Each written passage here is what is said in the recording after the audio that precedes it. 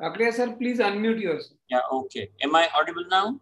Right, sir, clearly. Right, okay. And is my screen visible? Visible, just expand it. Okay. Great. I've expanded it now. Right, okay. So thank you, Dr. Shubha, Dr. Pandey, Dr.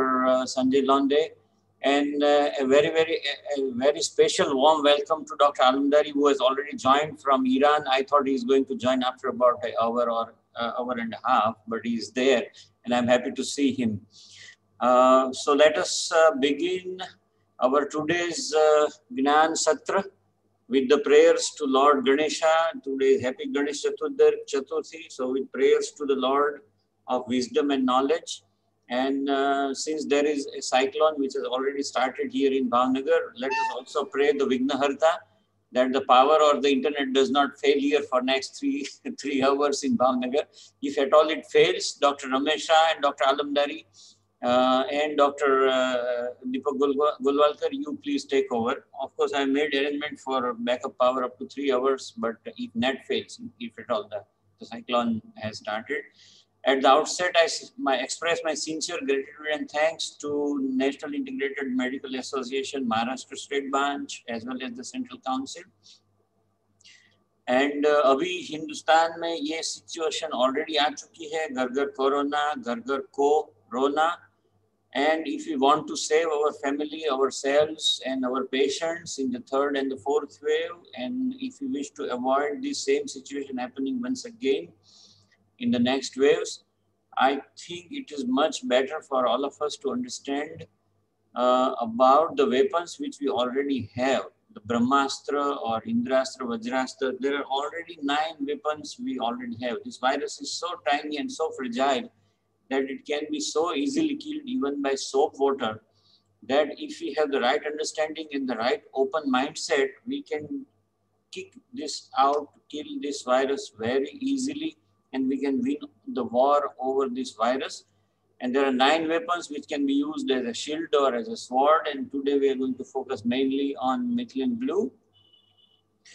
So as Dr. Deepak Golwalkar has already been introduced, he is the guru. Is the pioneer of using Methylene Blue for various infections, including the tuberculosis, from as early as 2004.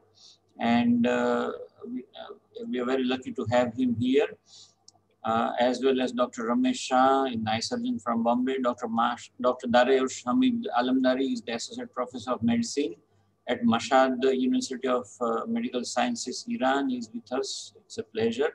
I also acknowledge that whatever I'm going to speak is on the behalf of all these doctors whom I have mentioned here, plus about 80 to 90 other MDs from whom I have received the feedbacks on Methylene Blue from all over the nation and the world. And also would like to mention an acknowledgement of Advocate Sanjay Paranjape from Bhavnagar. He is 180 times blood donor, he is a philanthropist, and he has distributed more than 4 lakh bottles of Methylene Blue free of cost in Gujarat under the guidance of Dr. Golwalkar. Dr. Rajesh Dere in the last webinar gave us an excellent feedback, who is the Dean of BKC COVID Care Mega Center, that they have used intravenous Methylene Blue in 300 severely sick patients.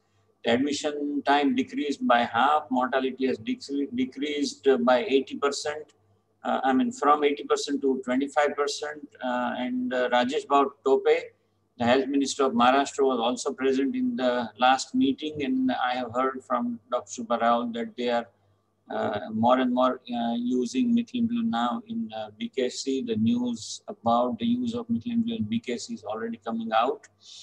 And this is me, this is my hospital here in Bhavnagar. Basically, I'm an eye surgeon. These are some of my books. I'm a writer in Gujarati. I'm an eye surgeon, but since my daughter is an MD and ICU in charge in New Jersey, and she is a COVID specialist, and my son is also in COVID duties, and I also treat some of the doctors. So I have gathered my knowledge from all these sources, which I'm going to share with you today. And I also started writing a book about Methylene Blue, the Blue Magic. And the book has been divided into 9 chapters, and my talk is also, I have divided into 9 PowerPoint presentations as chapters, so we'll go one by one. Now, Methylene Blue is a wonder drug with a use of over 144 years, but many qualified doctors are not aware of this drug and its potential. Many of them are not even ready to believe that Methylene Blue is a drug, and most people believe that Methylene Blue is a dye to stain cells in laboratories either, or to color jeans, denim, and cotton fabric. But if we go to Wikipedia and read about Methylene Blue, the first sentence you read about is that it is a methylthioninium chloride, which is a salt. Just remember these words. It is a salt used as medication and dye. So the first purpose of Methylene Blue is medication. The second purpose is the dye. So primarily it is a medication, secondarily it is a dye. Now as a medication, it is mainly used to treat methemoglobinemia. Now this is the condition which is occurring in COVID disease on after 4th or 5th day, because COVID viruses are hungry for hemoglobin. They convert oxyhemoglobin into methemoglobin, and this methemoglobin is no more able to take up the oxygen, no matter how much oxygen you pump in the lung, but the hemoglobin will not absorb that oxygen and transport it to the tissue. So in spite of giving 100% FiO2, very high volume of oxygen, the SpO2 does not improve.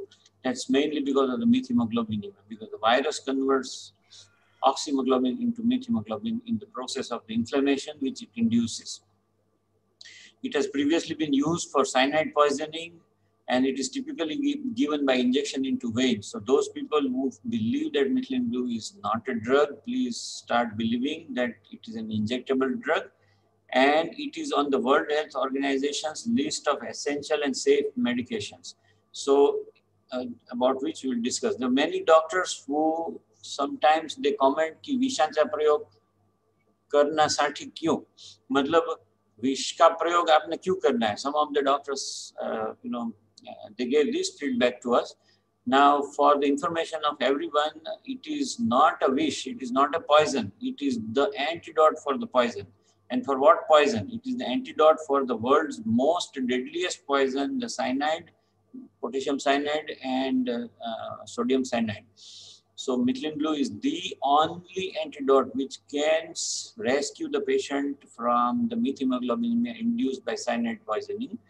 It is also an antidote for altitude sickness, because what happens when you go on a very high altitude mountaineering above 18,000 feet, the oxygen is so thin over there that oxygen at mean sea level is 21%, but once you cross 18,000 to 20,000 feet in Himalayan ranges or in Alps, the oxygen decreases to 12% to 13%. So there is very low oxygen available, and that leads to hypoxia in the mountaineers.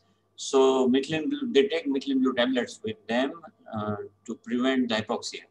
The use of Methylene Blue in severe coal gas poisoning, that is carbon monoxide poisoning, because carbon monoxide has a very high affinity for the oxygen, about 160 times more affinity for hemoglobin compared to oxygen, and it does not dissociate, but it is the Methylene Blue which can reverse the methemoglobinemia induced by carbon monoxide poisoning when given in intravenous. As to the COVID, Methylene Blue has already been proven as a reliable photochemical treatment for inactivation of SARS-CoV-2 plasma viruses, about which we'll discuss in the future chapters. Methylene Blue has a potent antiviral activity against SARS-CoV-2 in absence of the UA activation in vitro. This paper we'll discuss at length, which is published by Valeria Kaino and her team. She is a very famous virologist of Europe from University of Geneva. The paper was published on 14th August. Also, there's one interesting paper which has come up from University of Miami, Florida, from Dr. Damir. Now, according to this paper, Methylene Blue inhibits the SARS-CoV-2 spike protein to ACE2 protein-protein interaction. That means the virus has a key to enter to the cells, and the lock is ACE2. So ACE2 receptors can be opened for the viral endocytosis by the spike protein, but Methylene Blue denatures the spike protein, number one, and it also blocks the ACE2 receptor.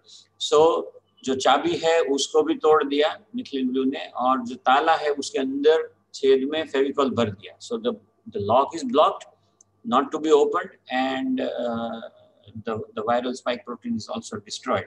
So Methylene Blue has a great relevance in the treatment of COVID disease, and this is the US National Library of Medicine, the Registry of Clinical Trials, wherein Methylene Blue treatment of COVID-19 is already registered, it's going on. If you read this, it's in phase 2 clinical trial. In the treatment group, they are using Methylene Blue 100 milligram capsules twice a day for 5 consecutive days. And also, Dr. Alam, this is a phase 2 trial which is going on, but Dr. Alamdari has already completed phase 1, 2, and 3 trials, and he's going to speak about it today. This is Dr. Darayoush Alamdari's paper, which has been recently published about his phase 3 clinical trial in Aristotle Biomedical Journal from Greece. And his colleague, Dr. Bharat Bhushan, probably he is also going to join us from Texas University of United States of America. And we are going to discuss this paper at detail. Now, there's another interesting paper which has come up from France and Italy. In France, they studied a cohort of cancer patients with no reported cases of SARS-CoV-2 infection.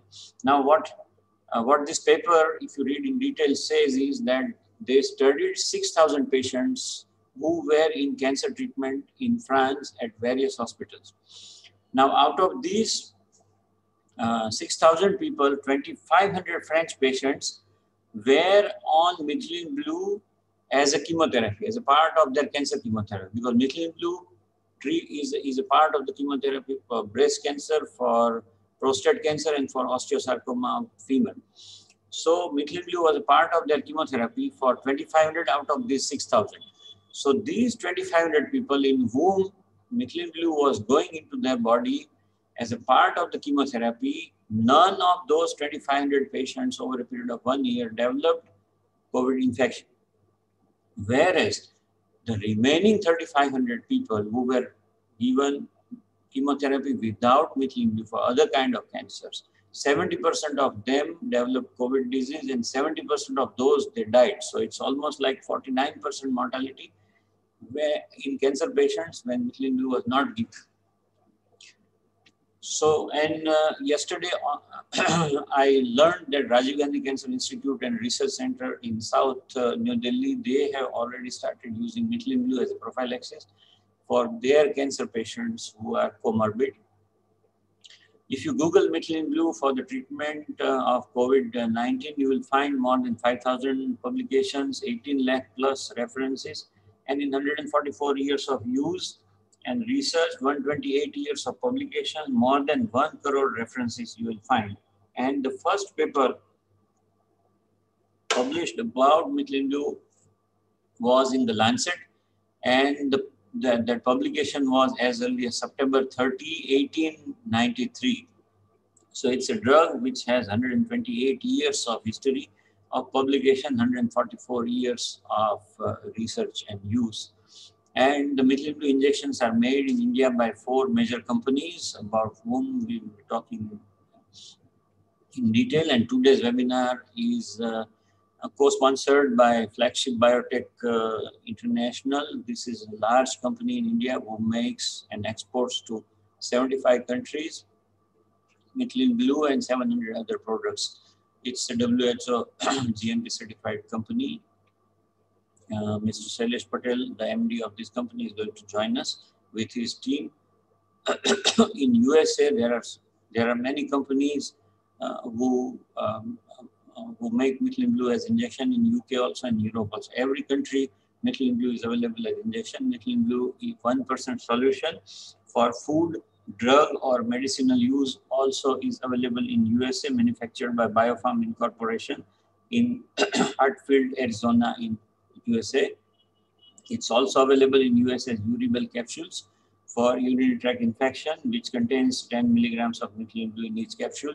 It's also available as a tablet, 10.8 milligram in USA. It is also available as an anti-aging cream because Methylene Blue has an excellent property of reversing the skin aging. And in one study of done by University of Maryland in USA, they painted half of the face with Methylene Blue, and in 15 days, you can see the result. All the crease of the collagen tissue is gone and the face becomes 10 years younger again. It's also available as a derma application, available as a mist for spray into the nose and into paranasal sinus and cavities. It's also available as eye drops. It's available as eye drops on over the counter in Amazon USA. It must be safe, otherwise the US government will not allow the sale on Amazon. It's also available as eye drops in Egypt. And this is the list, the WHO's model list of essential medicine. Now, this list is listing the most efficacious, the most safe and most cost-effective medicines for priority public health conditions. So this list is obligatory for all the member nation governments of the United Nations members, as well as the WHO member countries, that they have to keep all these essential and safe medicines in ample stock without much tax at a very competitive and affordable price. And if you look at this list, if you read this at the number 4.2.4 entry, it is the methylene blue, methylthiaminium chloride. Injection of 10 milligram per ml in 10 ml ampule is to be kept for the reversal of cyanide, nitrite, and carbon monoxide poisoning. In all the chemical companies where these chemicals are used, they have to keep several 500 to 1,000 injections ready in stock. So it's a safe medication and listed on WHO's essential list of medicine, along with acetylcysteine, atropine, oral rehydration solution, and along also with paracetamol. So, and this is an interesting paper which has come up, the Methylene Blue Revisited. I sincerely urge all of you to read this paper. Just go to Google and type this number, PMC 3087269. The paper is published by Dr. Prashant Ginnimuge, and this is published in 2010, but it's so relevant because everything you need about Methylene Blue in relation to COVID was already predicted in 2010 by Dr. Prashant Ginnimuge, who is the head of the Department of Anesthesiology at Belgaum Institute of Medical Sciences, Karnataka. It's a wonderful paper and everyone should read this paper. And the drug repurposing is not a new phenomena. We know that aspirin, minoxidil, metformin, all these drugs were actually synthesized for different purpose, but then we found a good use and we repurposed these drugs, as well as it is the doctors as a clinician or as a treating physician, it is the doctor's prerogative that with the consent of the patient and with his good information, he can repurpose the drug and can use any medicine as an off-label use. And Lord Krishna has given us a promise, Sambhavami Yuge Yuge. So sometimes I feel that Methylene Blue, he has come with Methylene Blue as the Sudarshan Chakra. And when you listen to my remaining part of the other chapters of the talk, you will realize that it is true. And it is interesting to know that the chakra, the wheel which guards our nation, in the center of our flag, the Ashok Chakra with 24 spokes, which is guarding Indian nation for 24/7. Now, this chakra is printed in our flag with the dye, which is Methylene Blue. And have you ever thought that all our savior gods, be it Mahadev, the Nilkant, be it Vishnu, be it Hanumanji, be it Sri Ramchandraji, or be it Sri Lord Krishna, all of them are painted blue. Why? There must have been some indication. Their relation to the skies, maybe their relations to the ultraviolet cosmic energy, and probably I feel maybe Methylene Blue. I mean, it's my thought. Now, without knowing the history, we can neither know nor create the future. So let us go to the chapter of Methylene Blue's history. It has a very interesting history, which I have learned from the time of Baroda Medical College, my undergraduate days when I was at Baroda Medical College. And what I've learned in past 35, 40 years, I'm trying to compress everything in about 2 hours time in my lecture. Now, Methylene Blue is a plant which is a native to India. Indigofera tinctoria is the name of the plant. Like the henna, when you squeeze it, It gives you a brown color or a maroon color juice. Indigo ferra tinctoria, when you squeeze it, it gives you a blue color juice. And we know this plant as Nili. And in Ayurveda, in almost all the Grantha, Nigantu Grantha of Ayurveda, the Methylene Blue is mentioned as Nili or Nilini. Like in Kayadev Nigantu, in Dhanvantari Nigantu, in Bhava Prakash, in Raj Nigantu, and in Dravaguna Vignan, everywhere Methylene Blue has been mentioned in its natural form. Nili Tikta Rase Cha Ushna Kativat Kaf Apaha means it is a kaf ko apah, matlab it removes the kaf. Kesha, it increases the hair growth. Vishodaram haranti, मतलब विष में अगर आप कोई आदमी के उदर में विष चला गया है तो इसको ये हंती करती है. वात sukru kruminashini. So Methylene Blue is not new. It is used in India since last 5,000 years as an indigo powder. And it's even today available as indigo powder from various companies in India. And the history goes is that, I mean, Methylene Blue was also being used from India to Egypt. And in Egypt, when the pharaohs, they died, they wanted to preserve the bodies. So the whole body was dipped in the solution of indigo ferra tinctoria. The entire body will absorb Methylene Blue. And since Methylene Blue is antiviral, antibacterial, and antifungal, the entire mummy will become desiccated and blue, but it will not decay for thousands of years in spite of being in the pyramid, in the basement of the pyramid where it is damp and cool environment, but the fungus does not grow. So Methylene Blue indigo juice is the principal chemistry which is used for mummification of the body in Egypt, and it used to go from India. In 1859, there occurred a farmers' revolt against the British plantation owners and the British government, because indigo was going from India to Europe as a medicine and as a dye. And the name indigo itself is because it was going from India, Indi and go. So after the 1857 revolt, the mutiny revolt of the sepoys of the British Army, British Indian Army, the farmers revolted in 1859, which is known as Nil Vidro, या तो भारत में जिसको बोलते हैं नील क्रांति.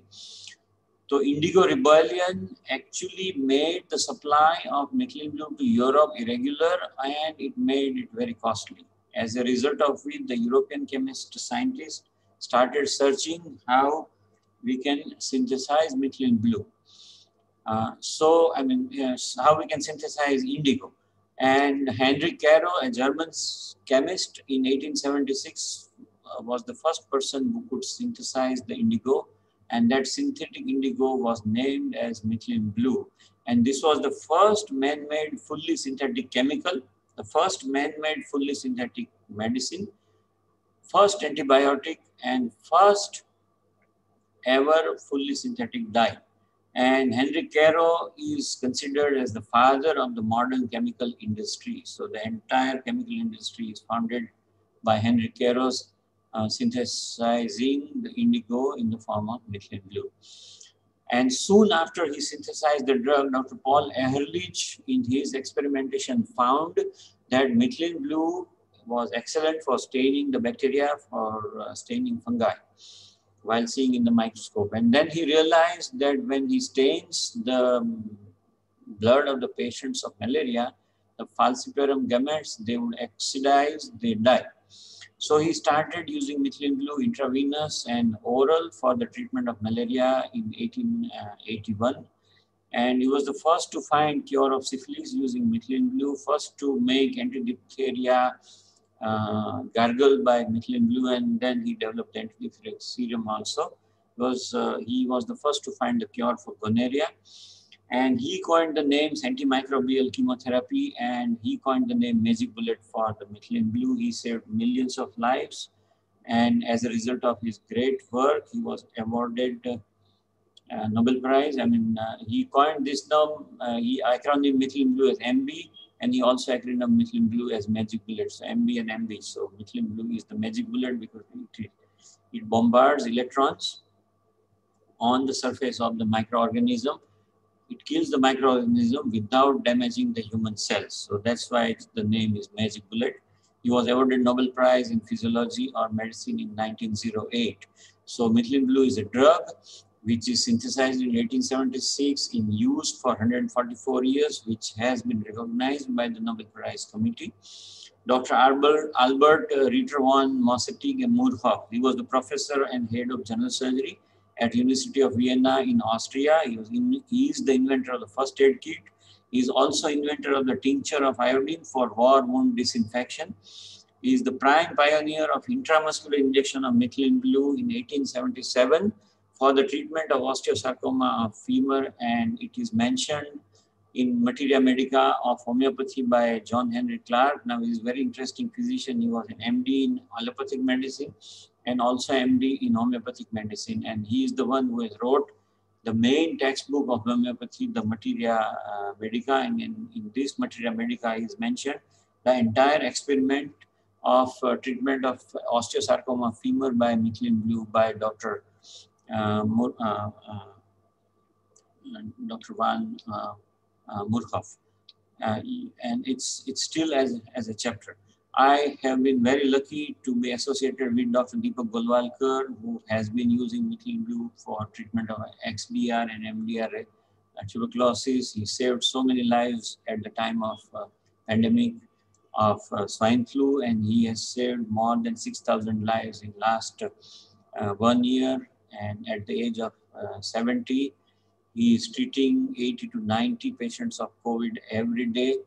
He never uses mask. He has made himself a guinea pig, a human guinea pig. That methylene blue is so powerful and so protective that in spite, at the age of 70, in spite of not using mask, in last 1 year, neither me nor my staff of medical and paramedical, 100 people staff, none of them have developed COVID disease in the last 1 year, and it's lucky that he is with us.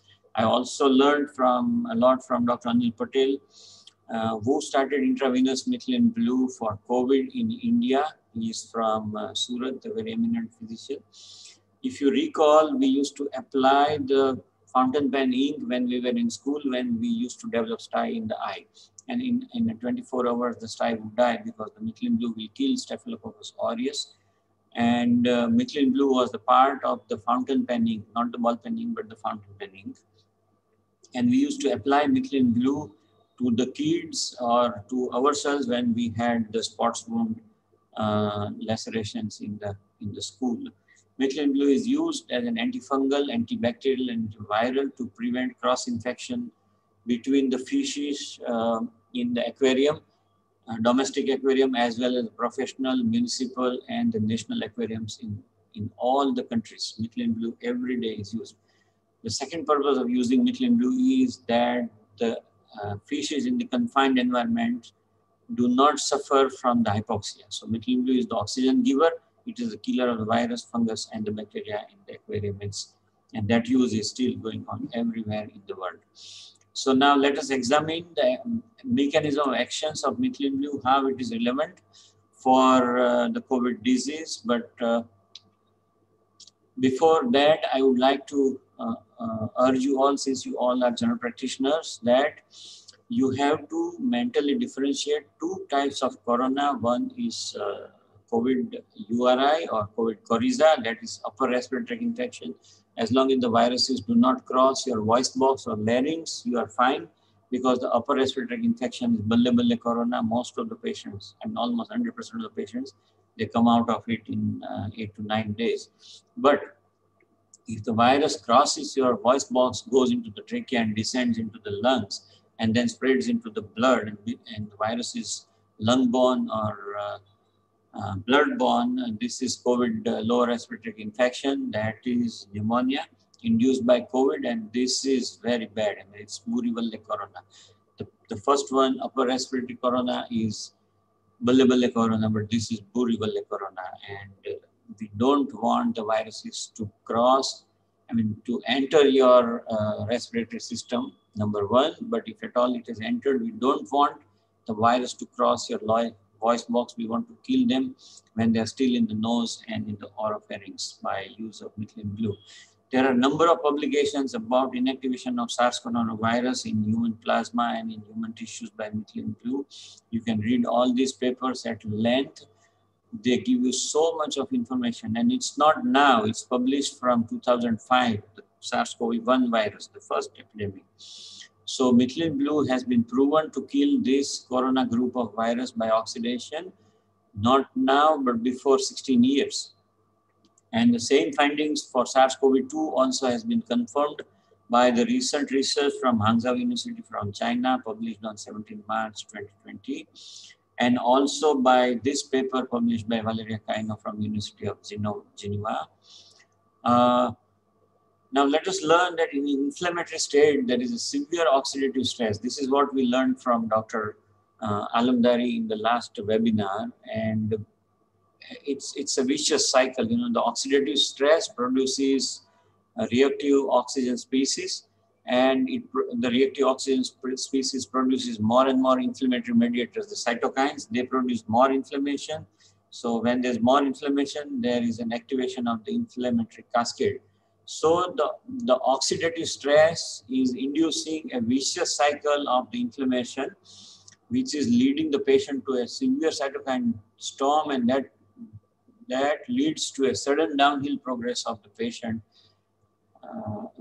from day 6 onwards. And we want to kill that. Now, the way methylene blue works is this. This is what, again, we learned from Dr. Alamdari. We didn't know this.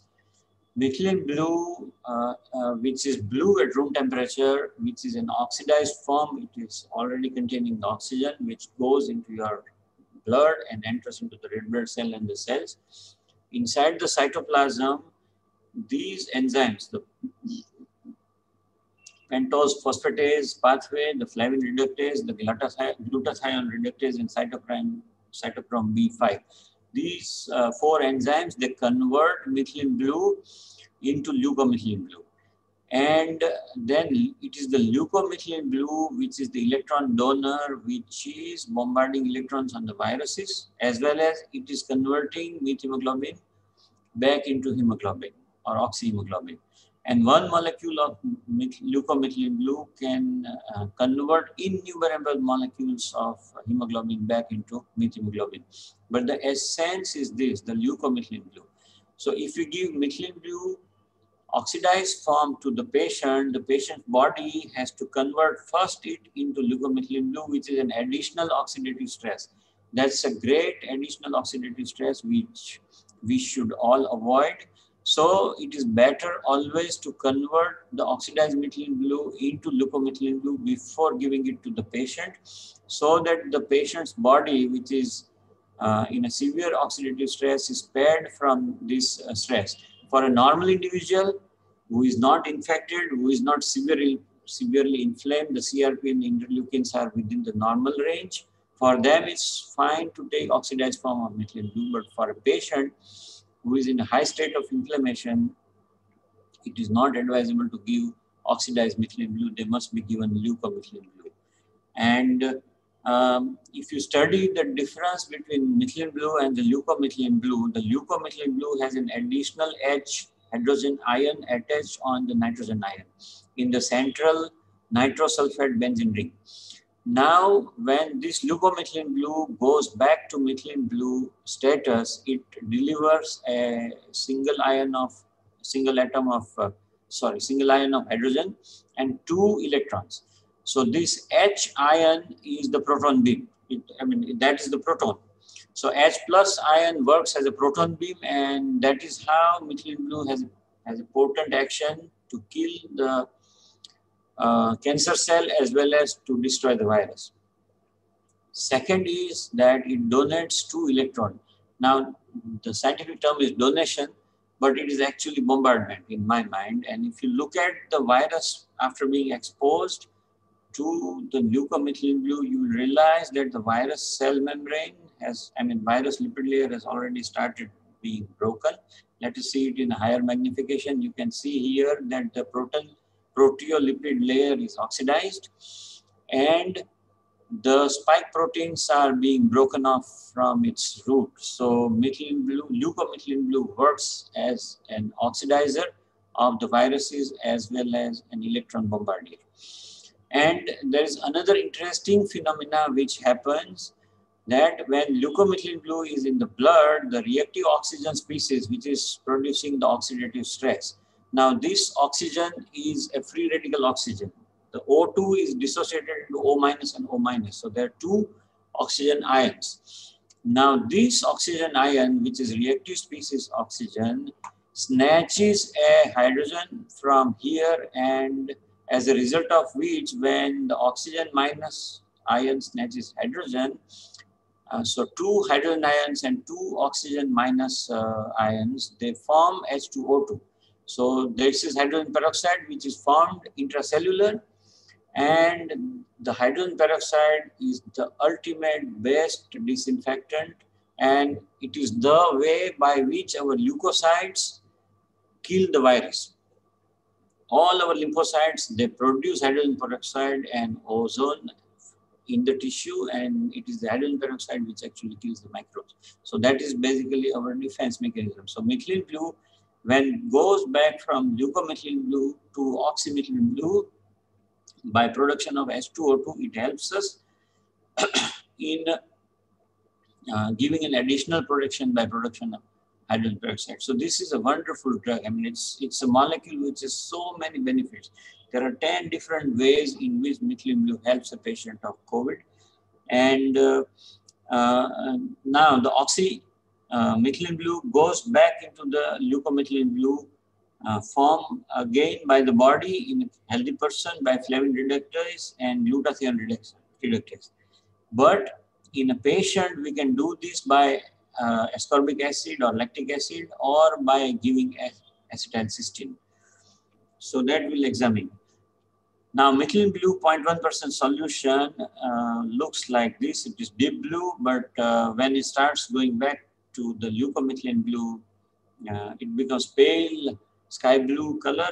This is about 50-50 leucomethylene blue. When it is 100% oxidized, reduced, it becomes complete clear solution. And it is the leucomethylene blue, as I said, converts the methemoglobin into oxyhemoglobin. So leucomethylene blue has multiple mechanisms of action. One is it is virucidal. As I said, it works as a bombarding electron gun bombardment plus production of hydrogen peroxide. It is antiviral, means it is virostatic because it makes cellular cytoplasm and extracellular fluids into an alkaline medium. And novel coronavirus does not replicate in alkaline medium. So it is virostatic and it is a growth inhibitor. The same way chloroquine and hydroxychloroquine and the zinc, elemental zinc works by converting the cytoplasm into an alkaline medium. And you will be surprised to know that methylene blue is the great grandmother of hydroxychloroquine. This is the pedigree of methylene blue's family. Methylene blue's daughter is quinine, quinine's daughter is chloroquine, and chloroquine's daughter is hydroxychloroquine. So if hydroxychloroquine helps, methylene blue helps it as a grandmother 4 times. This paper we already discussed. This has come from Dr. Damir from University of Miami, that methylene blue inhibits the SARS-CoV-2 spike protein attachment to ACE2 receptors. So it has antiviral entry. So it is antiviral, it is virucidal, it is virostatic, and it is antiviral entry. It prevents the endocytosis of the virus. Leucomethylene blue, as we discussed, is the only chemical which is the only drug to reverse the methemoglobinemia. And methemoglobinemia is the condition which is gradually induced. Just understand coronavirus for the sake of understanding that coronavirus is so hungry of oxyhemoglobin that it takes away the oxy part of it and converts it into methemoglobin. And this happens very slowly over a period of 3 to 4 to 5 days. Now, if I close your nose or mouth with some gag, Within 2 minutes, your SpO2 will start falling down to 93, 94, and then 90. The moment it crosses 90, you start feeling so much of chatpatahat, jaan ja rahi hai, aisa feel hoga. You will feel that your life will be gone. So that is acute hypoxia. Now, acute hypoxia is never happy. It makes you to save yourself. But when this happens gradually, the brain, the neurons do not perceive the gradual loss of oxygen concentration in the blood. And that's why there is a happy hypoxia. So for 3 days or 4 days, the patients are very happy.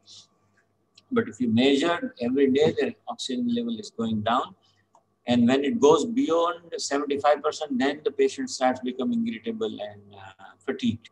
So it is the happy hypoxia, which is sometimes more of a killer and delayer of the onset of the treatment. And Leucomethylene Blue helps in prevention and reversal of the happy hypoxia. And you will be, here I just would like to differentiate for you clinically, because even if you don't have the laboratory, you can just examine a COVID patient's blood on a white tissue paper and you know that whether it is methemoglobin or not. Oxyhemoglobin looks like tomato red. Deoxyhemoglobin, which is the venous hemoglobin, which looks like the beet red, it is bluish or purplish, but it's still red, whereas the methemoglobin is chocolate brown. It's just brown like chocolate. Various shades of chocolate brown, depending on how many percentage is there of methemoglobin in the blood. Now here, if you take it on a gauze piece or on a tissue paper, the fingertip blood, you will immediately find whether this patient is in severe methemoglobinemia or not. Here, this is methemoglobin, which is chocolate brown. This is oxyhemoglobin, which is tomato red, and this is deoxyhemoglobin, the venous blood, which is beet red, like a beet. This is another example on the tissue paper. This is methemoglobin, and this is deoxyhemoglobin.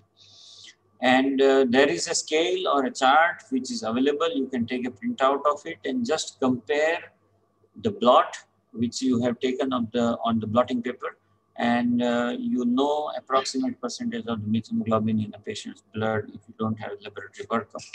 And methemoglobin also speaks on the face and the skin. You can never miss it. If you just train your mind and your eyes to see methemoglobinemia in a patient of COVID, you can see it on their face. The luster of the skin is gone. They become more chocolatey brown, or they become chocolate and bluish. So a COVID patient, and I know Dr.Deepak Golwalkar, he hardly ever waits for the RT-PCR or even rapid antigen. Just by looking at the face, he diagnoses that this patient's influenza-like symptom, are they of COVID or is it a normal influenza or a normal common cold? And when I sit with him, within 1 hour or 2 hours, I see 20, 30 patients. So now I also, pick up that from the face, I know that this is a patient of COVID or not. Also from the face, you can also diagnose whether the patient has recovered or not, because when the patient recovers, the glow of the skin becomes pinkish again, the glow comes back, and that silvery look of the skin goes back. So if you just train your mind, you can diagnose just by looking at face of the patient whether this patient is COVIDian or not. You can not miss methemoglobin just by looking at the face. If you look at the skin, if you look at the face, you can definitely diagnose this. And if you give in Leucomethylene Blue to this patient of methemoglobinemia, if the methemoglobinemia is a major component of the hypoxia, the patient goes back to normoxia within no time, 40-50 minutes, and the patient is pink again, from the brinjal to the tomato red. Now, Leucomethylene Blue also has a fifth action, which is anti-cytokine, because upon chemical contact, it inactivates NLRP3 inflammasome, interleukin 6, TNF alpha, interleukin 1 beta, and interleukin 18. Now, these are the cytokines which are released by the dying lymphocytes. It is the lymphocyte which has engulfed the viruses. One lymphocyte would engulf over 70. Excuse me, Dr. Kakadia, sir. Ji. We respect your stamina. I have some request that please ask Kakadia sir to take a small pause. Continuous you are giving. Oh, okay. Please, sir. Let me finish this chapter, then we'll take a pause. No issue, sir. No issue. Right. Just request to your part that please ask Kakadia sir. Okay, sir. Please continue. Okay, fine, fine. Thank you. Thank you. So, Leucomethylene Blue inactivates the cytokines which are being released by the dying lymphocytes. So it has a very good anti-inflammatory property.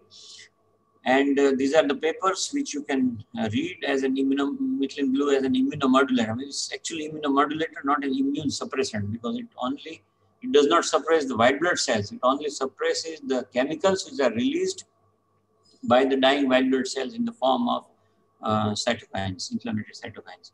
And this is another paper. Now, Methylene Blue also has an excellent anticoagulant property because it prevents intravascular coagulation by reducing the platelet aggregation, by blocking nitric oxide and cyclic GMP enzyme pathway. And so this way, the lungs alveolar microcapillary blockage is also cleared very rapidly. It helps in clearing the pneumonia rapidly, and it prevents the post-COVID thromboembolic coagulopathies, which is a very big issue even after the patient has recovered from COVID. The entire heart chamber becoming clotted, or the pulmonary vasculature becoming clotted, or disseminated intravascular coagulation, leading to hemiplegia, leading to central renal artery occlusion, leading to acute renal failure. Methylene Blue also has an action of prevention of septicemic shock, which is the condition which is occurring when there is a severe viremia, because there are two or three chemicals which are secreted named bradykinin, nitric oxide, and cGMP. These are the chemicals which are vasodilators. They relax the smooth muscles of the arteries, as a result of which the vessels they dilate and they become vasoplegic. They are refractory to any kind of medication, no matter how much amphetamine or adrenaline you give, they do not constrict. Methylene Blue is the only drug which inactivates bradykinin, nitric oxide, and cGMP, and as a result of which the vasoconstriction occurs, so hypovolemic shock, and hypovolemic shock leading to a vicious cycle of multi-organ failure. This is prevented or this is reversed by the Methylene Blue intravenous use. And Methylene Blue is antidepressant also because it is a serotonin analog, and that is a problem in a patient of COVID because of chemical imbalance in the body as well as isolation. Patient is alone for 14 days with grave thoughts in the mind. So they are already in depression. The Methylene Blue is an antidepressant action. So that is also a relevance. And Methylene Blue is also pan-bactericidal and pan-fungicidal. So being a very potent oxidizer of microbial mitochondria and cell membranes, it can prevent secondary lung infection. And it can also prevent rhino, orbito, and cerebromucormycosis because it is pan-fungicidal.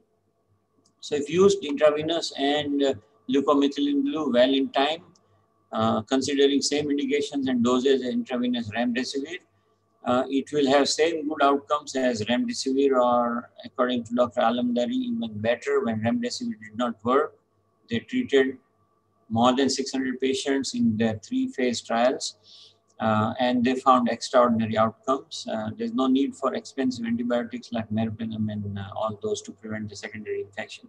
So about a 1,500 expense on Methylene Blue is equivalent of more than 1 lakh rupees of expense on other drugs. And as far as the cost and the action is concerned, Methylene Blue definitely has an edge over remdesivir because this is only antiviral. This is all many actions. And Methylene Blue, if you read well, you will find that is blue workhorse. It also has an anti-fibrosis action, and it prevents post-COVID lung fibrosis. And many patients of COVID, after recovering, they gradually develop fibrosis of the lung in the area where they had ground glass opacities, and they lose the function. And I know many youngsters who have been from the last wave who have been denied the permanent residentship of US, Canada, New Zealand, or Australia, because when they do the X-ray, in the medical examination before giving the visa, they find that there is fibrosis, and the patient who has lung fibrosis is not given visa to enter Australia or these countries. So Methylene Blue has a great potential to prevent antifibrotic action. There are papers which have been published that Methylene Blue attenuates the lung injury induced by ischemia. These are the ground glass opacities, and all these area eventually become fibrosed in 2 months to 3 months time and dysfunctional. And these fibrosed area become the nidus for repeated secondary infection like tuberculosis or repeated other infections. And if you look at the bronchoscopy, you will be surprised that the COVID secretions are hyaline membranes. It's like diphtheritic membrane. They are so sticky, they are so scaly, as if they are dried follicles. And if you look at the normal influenza infection in bronchoscopy, you will find that it has a frothy mucus, which is more or less liquid or more liquid, and with the effort, the patient will be able to expectorate it out and as a bulgum nikal jata hai. But in case of COVID, there will be no bulgum because it's all sticky. And let us see it in a video. This is the bronchoscopic video courtesy Dr. Golwalkar. This is the video of a normal influenza where you can see that it is a liquid kind of a mucin. Which is frothy, which after third day or fourth day, the patient will be able to expectorate it out. But this is the bronchoscopy of the COVID patient. You can see that this is dry, this is scaled, like the dried favicol. And there is no way patient can expectorate this out. This can be broken and oxidized only by inhalation of the methylene blue along with hypertonic saline. Methylene blue and hypertonic saline together will liquefy this and convert it into a bulgum, which patient can expectorate it out. So methylene blue has a relevance here also. And this is one of the patients of Dr. Deepak Golwalkar. You can see the extensive post-COVID fibrosis in the right lung and moderate post-COVID fibrosis in the left lung. And this is after the treatment with methylene blue for 2 months to 3 months, that you can notice that the post-COVID fibrosis has reversed and the lungs have become cleared. This is another patient, extensive fibrocavitation, fibrosis in the left lung and to a certain extent in the right also. And this is the patient after methylene blue inhalation for 3 months. The fibrosis has reversed. And Dr. Golwalkar has more than 3,000 patients treated like this. He has all the records. This is another patient of fibrocavitation extensive after pulmonary tuberculosis, miliary tuberculosis. And this patient, after 16 months of methylene blue inhalation, has completely restored his lungs, and he was about to die in this stage in 3 to 4 months. He had only 3 months to live. But he is now alive, and you will be surprised that Dr. Golwalkar is a coach of badminton. And he is a national player at the age of 70. He is still coaching badminton. And this patient who was about to die has become his disciple and he is the student in badminton of Dr. Golwalkar. And Dr. Golwalkar also is an interesting person. He plays Santur, and he is the disciple of Pandit Shiv Kumar Sharma, and quite often Pandit Shiv Kumar Sharma listens and Dr. Golwalkar plays for him. And this is the extensive lung involvement. This is Dr. Golwalkar's own mother at the age of 92. She stopped taking methylene blue after taking vaccine, and she developed infection. And this was on 27th of March 2021. And after 6 days of methylene blue treatment, you can see how much improvement she has in her COVID pneumonia. So, there are so many research about antifungal action of methylene blue by destruction of mitochondrial dysfunction and disruption of redox membrane. So, as a result of which, methylene blue has a great potential in prevention of mucormycosis, which is coming up as a second epidemic in India. Mucormycetes indicus is ubiquitous. The spores are everywhere in the environment. You can find it on rotting bread, on rotting wood, rotting fruits. Everywhere it's there.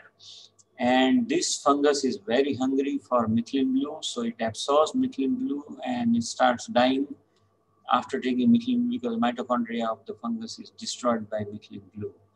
So Dr. Golwalkar and his cousin brother, Dr. Dilip Patwardhan from Sangli, they have started using methylene blue in the humidifier bottle when they give oxygen, because methylene blue, the oxygen passing through methylene blue, all the spores present in the oxygen are destroyed here and the sterile oxygen goes. So it helps in both ways. Methylene blue micromolecules also help, as well as the oxygen becomes sterile when it passes through. This is a great innovation done by Dr. Golwalkar and Dr. Dilip Patwardhan from Sangli. And as Benjamin Franklin has said, an ounce of prevention is worth a pound of cure. So we must prevent ourselves like Dr. Golwalkar has prevented himself in spite of treating 80-90 patients. So if we want to prevent, like Dr. Golwalkar, ourselves from getting COVID or our own family from getting COVID, how should we? We must open our minds and heart to methylene blue, read about it, and there is ample literature available. You can just open, and if you think positively about methylene blue, you know that it is so easy and so simple to kill and kick out this corona. But there is no cure for a most dreadful, there is a cure for a most dreadful disease, but there is no cure for a willful ignorance. And a blind man can be made to see by corneal transplant, but a willful blind person cannot be made to see. But if you start seeing methylene blue in the right context, you will find that it is a wonder molecule. It is a blue magic. It's like a cosmic blue magic, in my opinion. And let us see what Dr. Golwalkar is doing for prophylacting himself and his staff. And we just need to copy what he is doing. And we will get the same result what he is getting. I'm just sharing the information on his behalf and his experiences. There is no prescription, there is no advice. You please take your own decision after considering your own information level. We have no financial interest in any of the products, which I'm going to describe in the next few slides. Now, the best form of prevention of coronavirus is entering or causing disease in you is using it in the nebulizer form, cold mist or fog inhalation, not hot steam inhalation.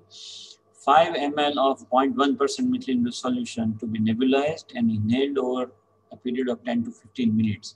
Nebulization is best because it will cover not only your nasal mucosa and the oral mucosa, but it will cover all the sinuses, the sphenoidal, the frontal, the maxillary, and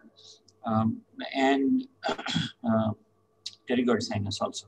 So methylene blue nebulization is the only way to cover your paranasal sinuses, to cover your trachea, the lungs, as well as your oropharynx and the nasopharynx. So I would personally recommend to have a nebulizer at home, or either Omron, Philips, or any company's nebulizer, whichever you get. And there are 2 forms of nebulizer. One is based in compressor base, which we have to plug in the electricity. They are a little bigger, so not easy to transport if you are on frequent travel. The ultrasonic nebulizer is much better because it is a good battery. Once you recharge it, you can use it for 5-7 days. And it's very compact and very portable, so you can carry it in your bag. And as I said, all the sinuses and the lungs and the trachea, everything is covered by nebulization. So that is the best option in my mind. But we have to do it every day evening when you come back home from your clinic. You understand that you have come back with the virus in your nose and throat from some other patient. You all are general practitioners. You must be seeing 70-80 patients every day. So you believe that you have taken a virus every day evening when you come home, and without break every day. This should be your sleeping ritual. This should be your evening prayer to take the Methylene Blue nebulization. That will protect you 100%. And here I'm demonstrating, Dr. Shubha Rao is demonstrating how to do it. So take 5 ml of Methylene Blue, 0.1% in the nebulizer cup.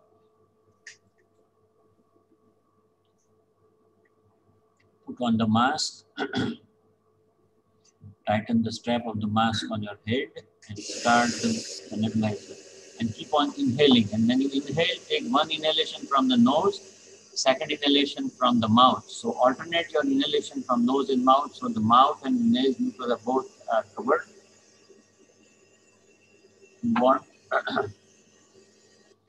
You can also take it from the nose after removing the mask. So this is an excellent nebulizer she has. This is from Omron. If you don't get a big nebulizer, there's another small alternative which is available, which is quite portable, which is also rechargeable. It's available on Amazon, and you can see the video how I use it. Of course, this is not as good as the mask one, because the mask one gives you a much better penetration. This is a second option, I would say. The first option would be definitely a professional nebulizer. Now, as you can see here, that 0.3 micron droplet of the Methylene Blue cold vapor is being formed by the ultrasound. And as you can see here on the piece of paper, that Methylene Blue is being evaporated. And this you can take and keep taking deep inhalation so that it goes up to your lung, and keep taking deep inhalation so it goes into all your sinuses. Your mouth will become blue, but if you wash it with the face with the water, within 2 to 3 hours, it goes away. And this is the reason, another reason why I personally take it in the evening after I come home. So every day evening, you paint your respiratory tract completely with Methylene Blue spray, and you kill all the viruses which have come. So I'm lucky enough, like Dr. Golwalkar, in spite of coming in contact with 70, 80 patients of ophthalmology, eye patients, and coming in contact with 8 to 10 patients of COVID, I'm fine and my family is still fine for this whole year. And this is available on Amazon for a cost of 170 to 300 rupees. But of course, the professional nebulization is the best. This is known as nanomist sprayer. Now here I would like to bring to your attention that there is a no to vaporizer, because this hot steam vaporizer will not work. The reason being that Methylene Blue's boiling temperature is 150 degrees centigrade, whereas the water boiling temperature is 100 degrees centigrade. So this works only when you are using a drug which is volatile. Volatile means the drug which is boilable before the water boils. So you can use some kind of balm or some kind of menthol oil, that kind of NAS you can take with vaporizer, but not Methylene Blue, because Methylene Blue does not vaporize. It will vaporize at 150 degrees. If you burn the entire water of this, you will find that the Methylene Blue powder is residue still there as is. And if you put a tissue paper here on the steam, you will find that tissue paper becomes wet, but it does not become blue. That is a proof that Methylene Blue has not come, only the water vapor has come. So there is absolute no for vaporization, only nebulization. Just remember this. Now, the question comes to me in every webinar is from where to get and how to make 0.1% Methylene Blue solution. Now, in USA, Methylene Blue 1% solution is available from BPH. It is food grade, it is drug grade, and for medicinal use. So this solution in USA is available. So if you are able to get it, you can get 1% solution and dilute it 1 gem 10, 1 gem 9. So it will become 0.1% Methylene Blue solution. But those who are not in US, in India, from where to get? So I'll address this question after I address few more slides from where to get or how to make. So stay tuned till the end of this talk. Now, Methylene Blue per oral and as a nasal drops is the second number option, which is suggested by Dr. Golwalkar and being used by many of his patients, so many of his patients who cannot purchase nebulizer. But in my opinion, this is not an option as good as nebulization, because I have personally seen quite a number of patients in this second wave, the very contagious and very virulent virus in the second wave. Those patients who are on 2.5 ml of oral use, I have seen so many of them coming positive. At least 5 out of 100 will be coming positive. So in my opinion, this option is not as good as the nebulization. Nebulization is the only ultimate option to cover the entire respiratory tract. Because the per oral drug will not reach in enough quantity in the lungs and will not cover your paranasal sinuses. Okay, Dr. Golwalkar's slogan, Buri dawa gar lo nirantar to corona rakhega aap se antar, that is prophylaxis, and Buri dawa gar muh ke andar to corona ho jaye chumantar, that is treatment. So according to him, and I know very well that he is true, it is a sword and it is a shield. And there are enough number of literature which has been published. There are so many papers which have come up. We can calculate the dose from molar concentration method, which is very complicated. So the simple method is referring to this paper from Valeria Caino and her team from University of Geneva. According to her, 0.08 microgram per 1 milliliter methylene blue solution leads to 3 log reduction, 99.9% reduction of the viral load in the absence of daylight in the darkness. You don't need a photodynamic therapy. You don't need the UV light to excite the methylene blue. Average human body of 70 kilograms weight has 50 liters of water. So 50 liter is 50,000 milliliters multiplied by 0.08 microgram. That gives us 4,000 microgram. That is 4 milligrams. So 4 milligrams gets diluted and spreads in 50 liters of body water. Little overdose is advisable because the bioavailability of any drug is never 100%, and the drug purity, even in a pharma grade, is never 100%. It's around 98, 99%. So about 10% overdose or 15% overdose is advisable. So a daily dose of 5 milligram of methylene blue is what I recommend personally for my staff and my patients if they cannot get hold of nebulizer. This is capable of reducing 99.9% viral load. So taking a total 5 ml of 0.1% methylene blue solution is likely a good preventive measure. And 0.1% means 1 milligram powder dissolved in 1 ml of water. Just remember the equation, 1 milligram in 1 ml. Just remember this because in future slides, this will become relevant.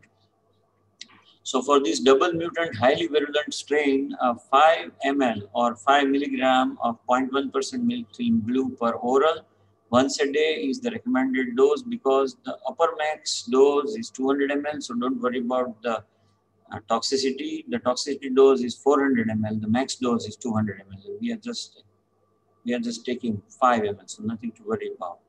Now you have to measure once with a syringe or with a dropper which spoon in your family is 5 ml. And because the spoons have variable size and variable capacity, so just measure one particular spoon, and that spoon becomes your measurements for everyday ingestion, everyday night. Or you can use this spoon which is used in baking spoon for measuring the food recipe components. And this is what I calculated, that for 70 kilograms of body, 50 liters of water volume in the blood, we need 5 milligram of dose or 5 ml of dose. If a person is 100 kg, he should take 7.5 ml. If a person is 40 kg, 3 ml. If a person is 20 kg, then 1.5 ml. So this is the benchmark: 70 kilograms of body weight, 50 liters of water volume, and 5 milliliters or 5 milligrams. So you can titrate your dose accordingly. Now let us address this question: how to get or make 0.1% methylene blue for prophylaxis. Now, if you go to Google, you will find so many different options, but my preference personally is to purchase an injection of methylene blue 0.1, this is 1%. This is containing 100 milligrams of methylene blue in 10 ml. And you add this 10 ml to a 90 ml of clean RO water or mineral water. So 90 ml of water with 10 ml of injection will make 0.1% methylene blue. This is the safest way because this is a US pharmacopoeia grade, and this is the purest form because it's meant for intravenous injection. What I do for my staff is we break 2 injections and add it into a 200 ml of mineral water bottle after removing 20 ml from 20 ml water first before pouring the methylene injections into it. Otherwise, it will overflow and slightly become diluted. For getting methylene injection, you can contact any of these 3 persons from the flagship Biotech International. This is the company which is the largest manufacturer of methylene blue injection, and they are exporting in 70 countries. This is another contact number for Vulcan Laboratory methylene blue injections.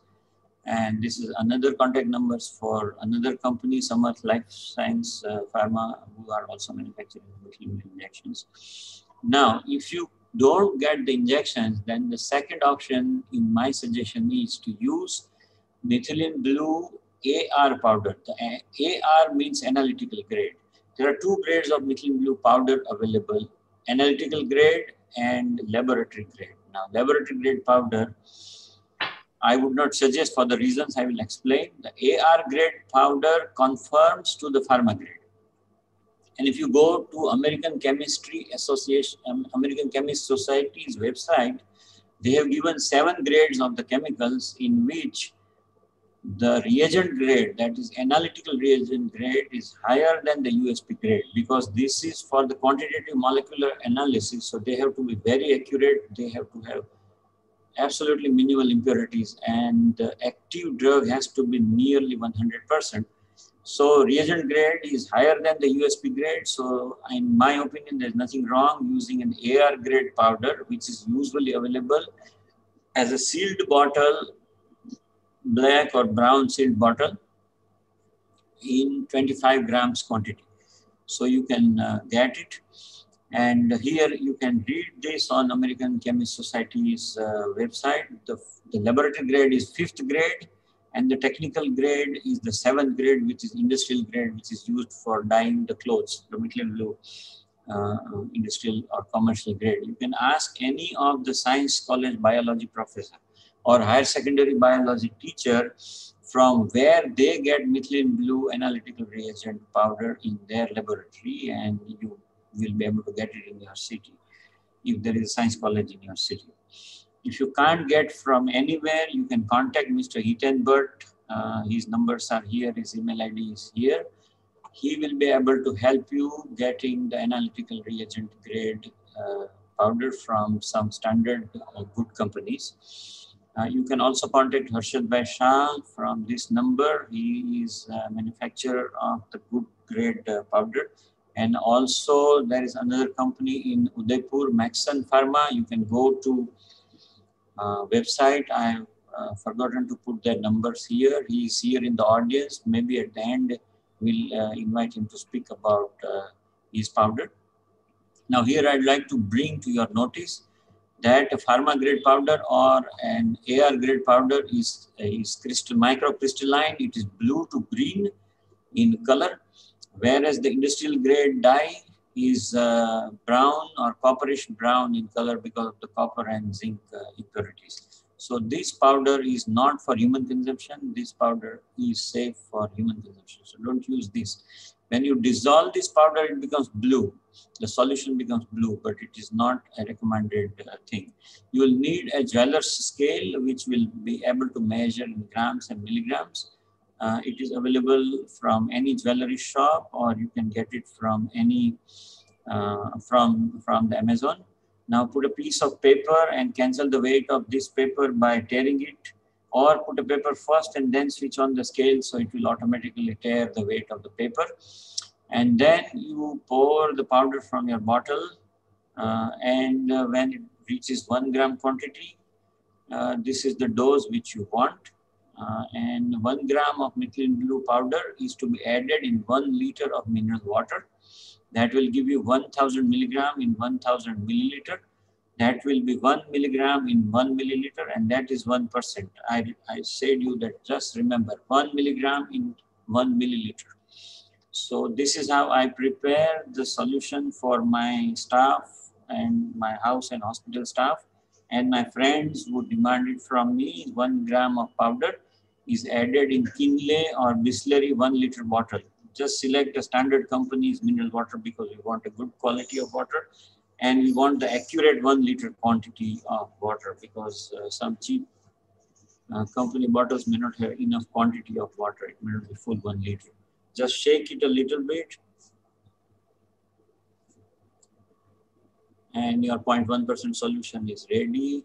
You can take a spoon, which is 4 ml or 5 ml, which you have decided. Take it into your mouth, keep it there for a minute, and then you can gulp it. Methylene blue is a pan-microcidal, so microbiocidal, so there is no need for any preservatives. It is redox, reduction and oxidation potential, so no need for buffer or pH compensating solution. It is a very stable salt, so there is no real expiry date. Of course, there is a legal expiry date, which is 5 years, but it's a salt, so it remains stable like sodium chloride. There is no need for cooling or refrigerator storage. At any temperature below 150 degrees centigrade, which never is going to be achieved in the room temperature, methylene blue will stay stable. And if you are taking it per oral, I would suggest take it 2 times a day, because after 12 to 14 hours, methylene blue starts getting washed out. And if you want a complete round-the-clock protection, take it 2 times a day if your exposure level is high. And just imagine that you have eaten jamun for morning and evening, and the tongue remains blue. If you don't like the bitterness of the taste, you can add methylene blue to about 50 ml of lemon water or 100 ml of lemon water, and leave it for about 2 to 3 hours. And in 2 to 3 hours, it will become lighter, getting reduced to leucomethylene blue, a partial leucomethylene blue. The bitterness will be much reduced, and then you can slowly drink it sip by sip. Not as a whole, but sip by sip, so that there is some amount of sublingual absorption. And the nose knows it first. That is the English proverb. And by oral consumption, we have already covered the lower oropharynx, but we haven't fully covered the nasal mucosa. So Dr.Deepak Golwalkar now recommends nasal drops of two drops in each nostril of the same solution, the 0.1%, and suck it so that it goes as deep as possible. So nasal drops and oral is the second option compared to first, and the best option is nebulization.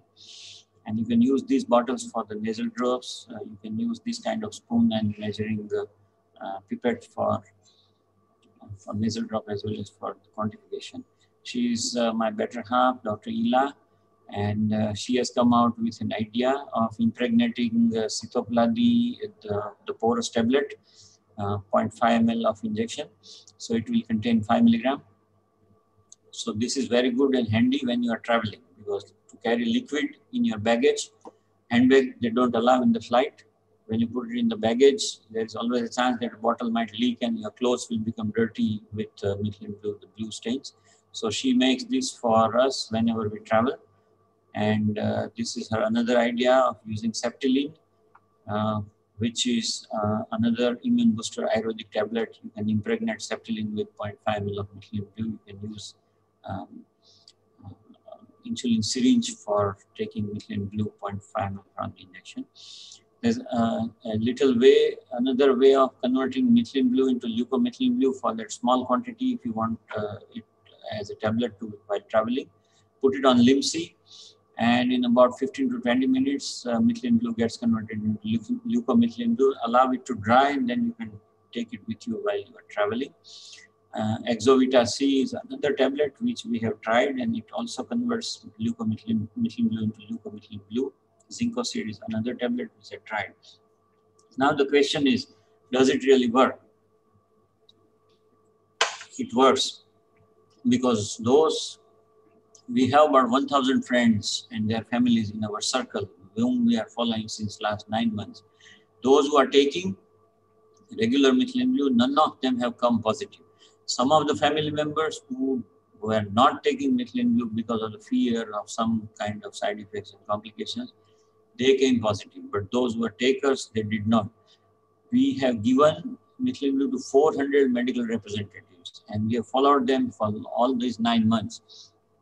They are traveling, they are sleeping in a different hotel every night, they are meeting 20-30 doctors, they are waiting for 15-20 minutes before the turn comes to go into the chamber, and they are amongst the patients. So they are probably the lot who is highest exposed, more exposed than ourselves. And I know 400 MRs and their families, they have remained negative. And 300 families having COVID positive members on 1,500 prime contacts. When they started taking, they all remained negative. So it definitely works. And Dr. Golwalkar, as I said, he himself is the example, and his staff is an example that it works. Now, I also did some experimental work on behalf of all. We did rapid antigen test. Now, if a test comes positive, we made this patient to inhale the Methylene Blue nebulization 2 times or 3 times, and the next day we did the rapid antigen test. Because the viruses were oxidized, the membrane of the virus, lipid membrane was oxidized, the rapid antigen test became negative the second day, which otherwise takes 6 to 7 days. So a patient is positive today, is negative tomorrow after taking 2 or 3 nebulizations of Methylene Blue. Then we did another set of tests, putting Methylene Blue spray in one nose, keeping the other nose as control. So right nostril of about 20 patients, we sprayed with Methylene Blue, keeping the other nostril untouched. And then to our surprise, the right swab came negative, the left swab came positive. So Methylene Blue distracts the virus in the mucosa and gives you a negative test. That is another proof that it kills. Now, third way of testing we did was we dipped the positive swabs, positive person's swabs into Methylene Blue, a test tube containing Methylene Blue, and keeping it off about 40 minutes and then doing the test.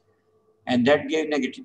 So the swab, 2 swabs from 2 nostrils, one swab gives positive, which is not treated with Methylene Blue. The swab which is treated with Methylene Blue gives a negative test. So that again gives us a confirmation that it oxidizes the virus. Now, there are 3-4 more chapters: side effects, Methylene Blue therapy, Methylene Blue frequently asked questions. But I think before we go on to the side effects and the other chapters, let me stop here and we can have some panel discussion. Right, Dr. Bharat Bhushan, welcome. Unmute yourself. Dr. Ramesh Shah, please unmute yourself. And Dr. Alamdari, please unmute yourself. Or IT team, please unmute themselves. And Dr. Ramesh Shah, please take over the question and answer sessions. Dr. Alamdari, are you here? Dr. Golwalkar, please unmute yourself.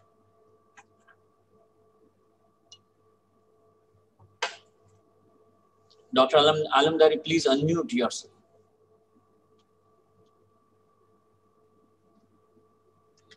Yeah, Dr. Shubha Rao, madam, please take over the session for discussion.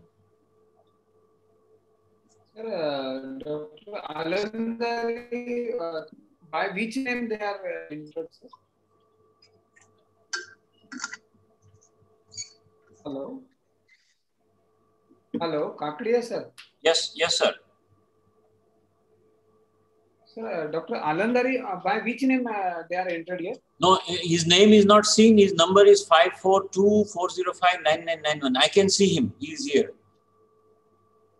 Okay, 542, yes. 542-405-9991. His number is from Iran.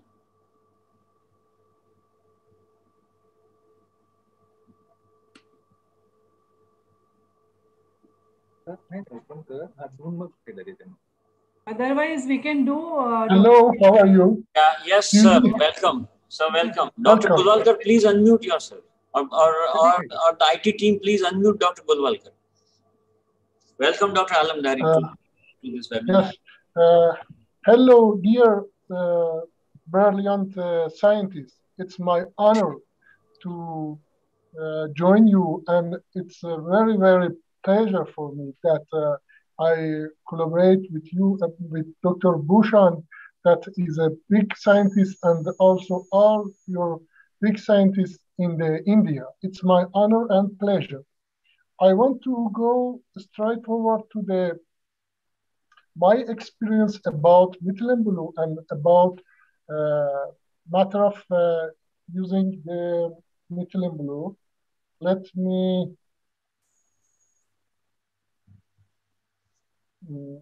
okay. Do you have my screen? Yes, yes, Yeah, yes. yeah, yes. We can see your screen. Okay. Yes. Okay. You see, as the dear big scientists speak about the methylene blue and leucomethylene blue, I will not speak too much about them, but just their methylene blue are, as you know, blue, and this is colorless. And you see this getting electron, and we can't see your, like, we are seeing your WhatsApp. Sorry to interrupt, but we can't see the presentation if you are sharing one. Yes, sir. We are looking at the WhatsApp somehow. Just one screenshot of WhatsApp, Dr. Alamdari. Yes. Do you see my screen? No, I mean, we see your screen, but what has happened is you are sharing your WhatsApp. You need to share your presentation. No, let me. Stop sharing and maybe try sharing again. Okay. Maybe.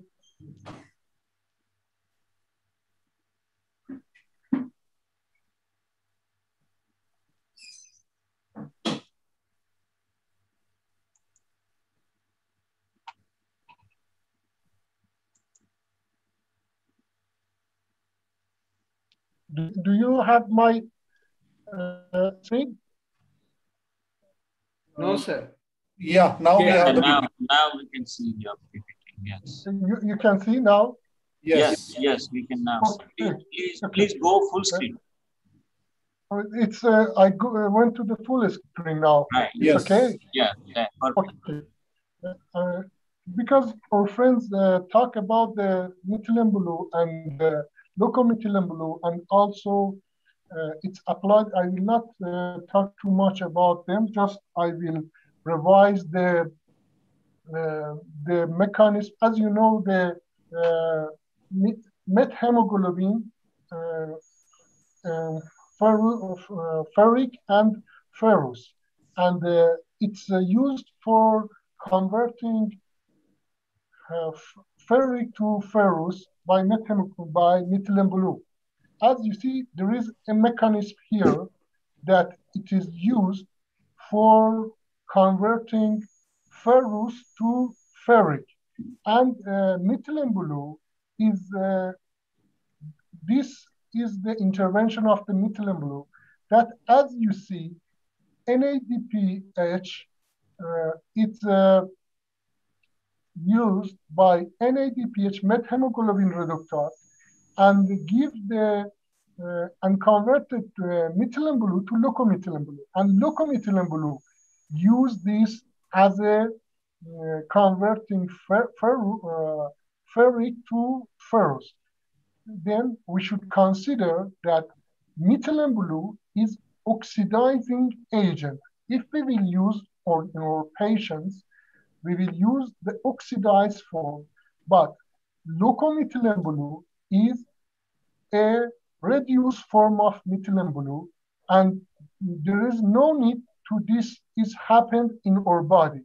This is very important part we should consider, take into consideration that leucomethylene, if we will use at first leucomethylene blue, we don't need to reduce, and it will directly do this as soon as possible when get into the bloodstream.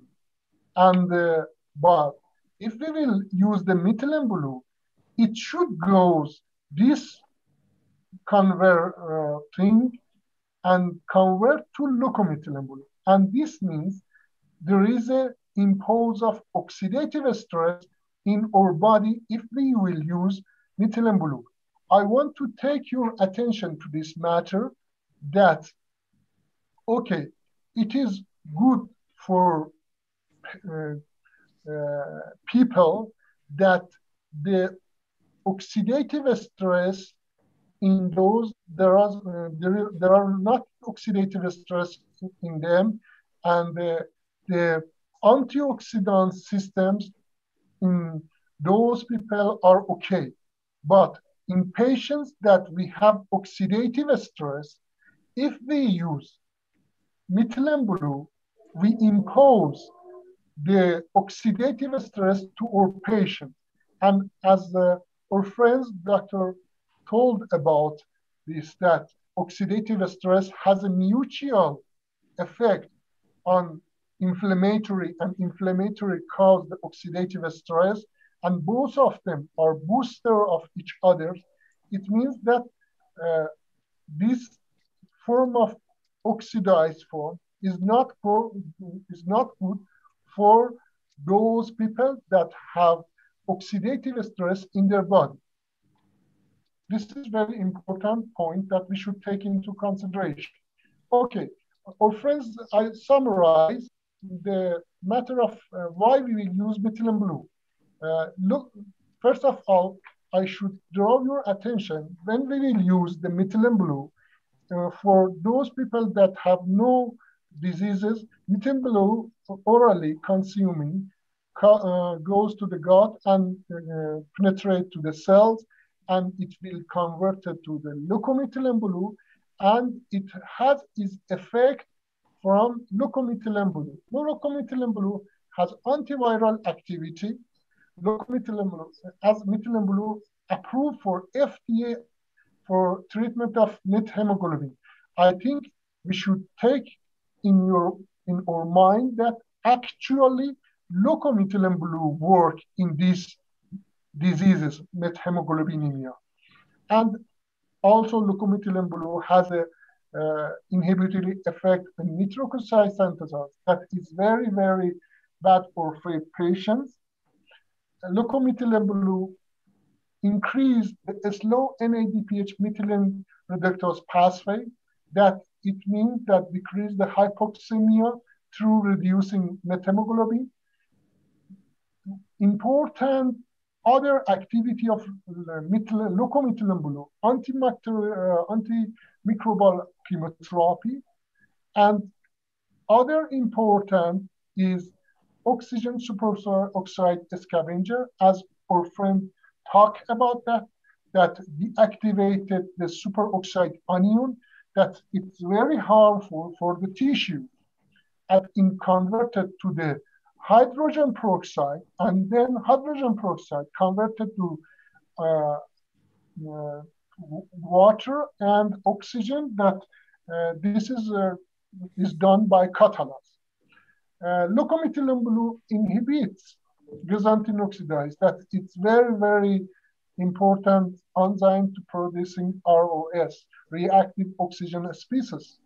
Leucomethylene blue prevent platelet activation and adhesion and aggregation, that it's very important for preventing embolism. Leucomethylene blue crunch are reactive oxygen species by giving them electron and reducing. And leucomethylene blue can, as our friend told about this, decrease the inflammation. I suggested this at the beginning. I suggested this as a therapy, and it was a suggested therapy protocol as I published it in one journal. Then I give a proposal to our university, and it is registered in the clinical trial of the USA, And they give the permission to me to use the methylene blue vitamin C in acetyl cysteine for treatment of critically COVID-19 patients. That was the phase 1 clinical trial. Also, I did other parameters that it is very, very important in COVID-19 patients. And in those patients, I did compare the ICU patients and also healthy individual. As you see, there is an increase of the NO2 and NO3 that this later in another research is done by other group mentioned that increasing the nitric oxide NO2 and NO3 can predict the mortality of patients if it goes very high. And the methylene blue can prevent this formation of this by preventing the NO centers in macrophage. As you see, I proved that methemoglobinemia increased in our COVID-19 patients by comparing the healthy individual, and have assayed that it is a marker of oxidative stress. And as you see, there is increased oxidative stress in COVID-19 patients. As you know, oxidants in patients cause the changing of the configuration of the proteins and promote them to cascade of clotting. And this is very important point we should take in consideration, that this is pro-oxidant, antioxidant balance. This is the abbreviation of this, that it shows the oxidative stress in our patient. And COVID patients have a highly oxidative stress in them. And if we use just methylene blue in those patients that they have defect in antioxidant systems, it causes the more worse situation in them. But in patients that at the beginning of disease, if they have the antioxidant systems is okay, methylene blue can work.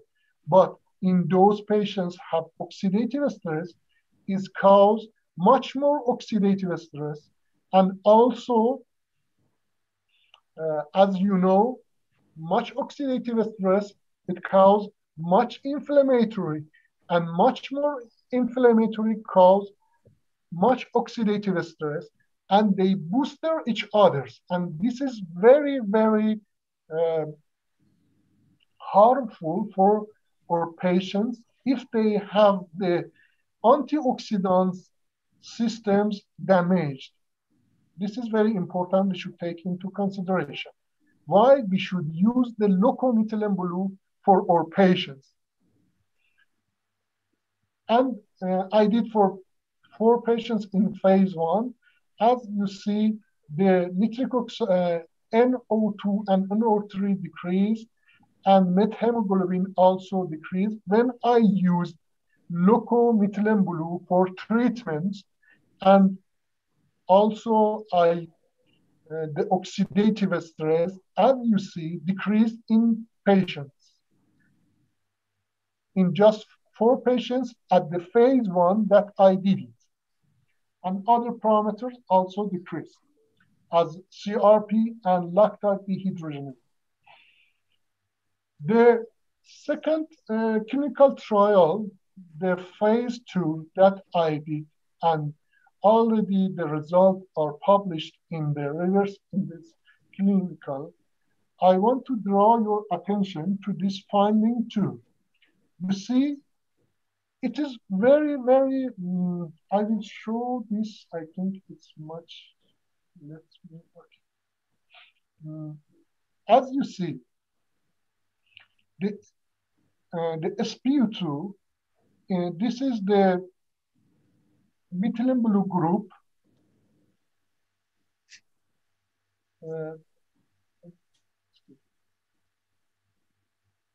Okay, this is methylene blue group, and this is the control group, and the patients that they got the standard care group.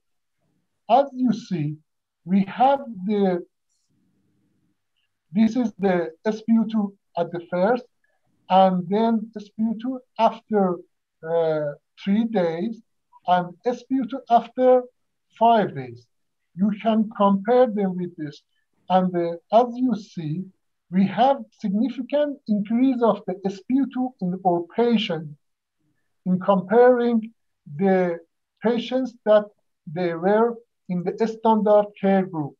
If we will use the Leucomethylene Blue in our patients, in addition, we will prevent the oxidative stress in them and also preventing inflammation in them. We can, by converting the ferric or ferric ion to ferrous, it means methemoglobin to hemoglobin. It means that we increase the capability of binding oxygen to ferrous, and then we will have the increasing SpO2 in the third way in comparing to a standard care group, as you see. And also in the 5 days after using the Leucomethylene Blue, we also increasing the significant SpO2 oxygen pressure, saturation of oxygen in compare with this control group, as you see. And this is very, very important that we should take into consideration, and by using Leucomethylene Blue, certainly we increase the SpO2 oxygen saturation in our patients after 7 days and 5 days in comparing with the standard care group. This is very important finding that we found. And respiratory distress, as you know, most of the patients hospitalized because of respiratory distress and also decreasing the SpO2. This is the two parameters that patients are hospitalized. And as you see, we measure the respiratory rate in our patient in methylene blue group. And it was very, very important finding by using Leucomethylene Blue.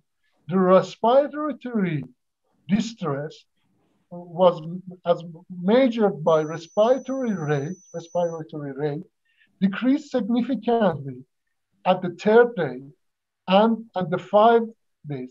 And you see there is a decrease, but not significant in the control group. This is also very, very important finding. And comparing these two groups, as you see, we have the significant improvement in respiratory distress in our patients when we give Leucomethylene Blue in those patients. Of course, it is very, very obvious why we will have this phenomena, why we will face this matter, improvement of the respiratory distress. Okay, because just Leucomethylene Blue can convert the ferric ion to ferrous and increase the capability of the hemoglobin to bonding to the oxygen and transporting. And it caused solving the problem of respiratory distress in our patients. As you saw, the hospital stay decreased significantly in our Leucomethylene Blue group in comparing with the control group. And really, it is very, very interesting, the hospital stay decreased, and it is very, very important. As soon as we empathy or hospital can be replaced with the new patients. As you see, we found this. And mortality decreased 10%, about 10%. It was not significant. But as you know, 10% decreasing mortality are very, very important. And maybe we should consider also other pathological process in COVID-19 patients. And it is very my pleasure to inform you that I found 2 other pathological process in COVID-19 patients that it is very, very important to care these patients, and I will publish this result as soon as possible. But this, by considering these 2 other pathological processes, I decreased the mortality much more less than this, 10%. And it is about it comes to 4%. This is very important. In the clinical trial phase 3 that I did it, and it is published in, as you see, also the pathological, the hospital stay decreased significantly. It is very important that in the methylene blue, in Leucomethylene Blue group, we have significantly decreased, and we have also significantly, not significantly, but about marginal significant decrease of mortality. This is very, very important point that we should take into consideration. And as I mentioned, that I found 2 other important mechanisms to can be considered in order to decrease the mortality as soon as possible recovery, and already this becomes significant. About 2 months, I found these 2 other mechanisms, and I am about to publish this result as soon as possible. I want to show the result of our patients. You see, the SpO2 is about 81, and when I give the Leucomethylene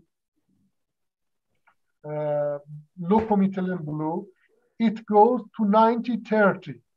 You see, it goes to 90-30. And these patients, after 5 days, as you saw, it was in the NIV, non-invasive ventilation. And after 5 days of the administration of Leucomethylene Blue, it totally recovered, and it's a simple mask, and with 93 SpO2 oxygen. Also, I want to show other patients that it's very important.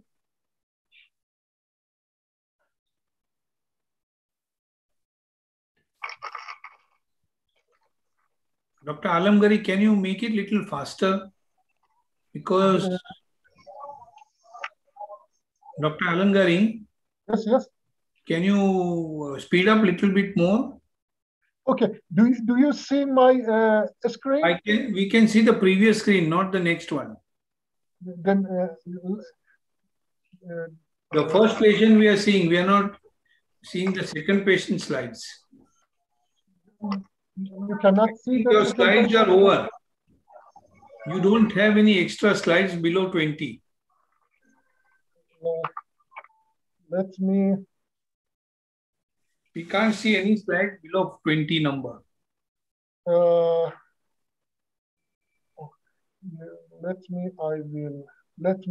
Okay, I will. Just a minute, please.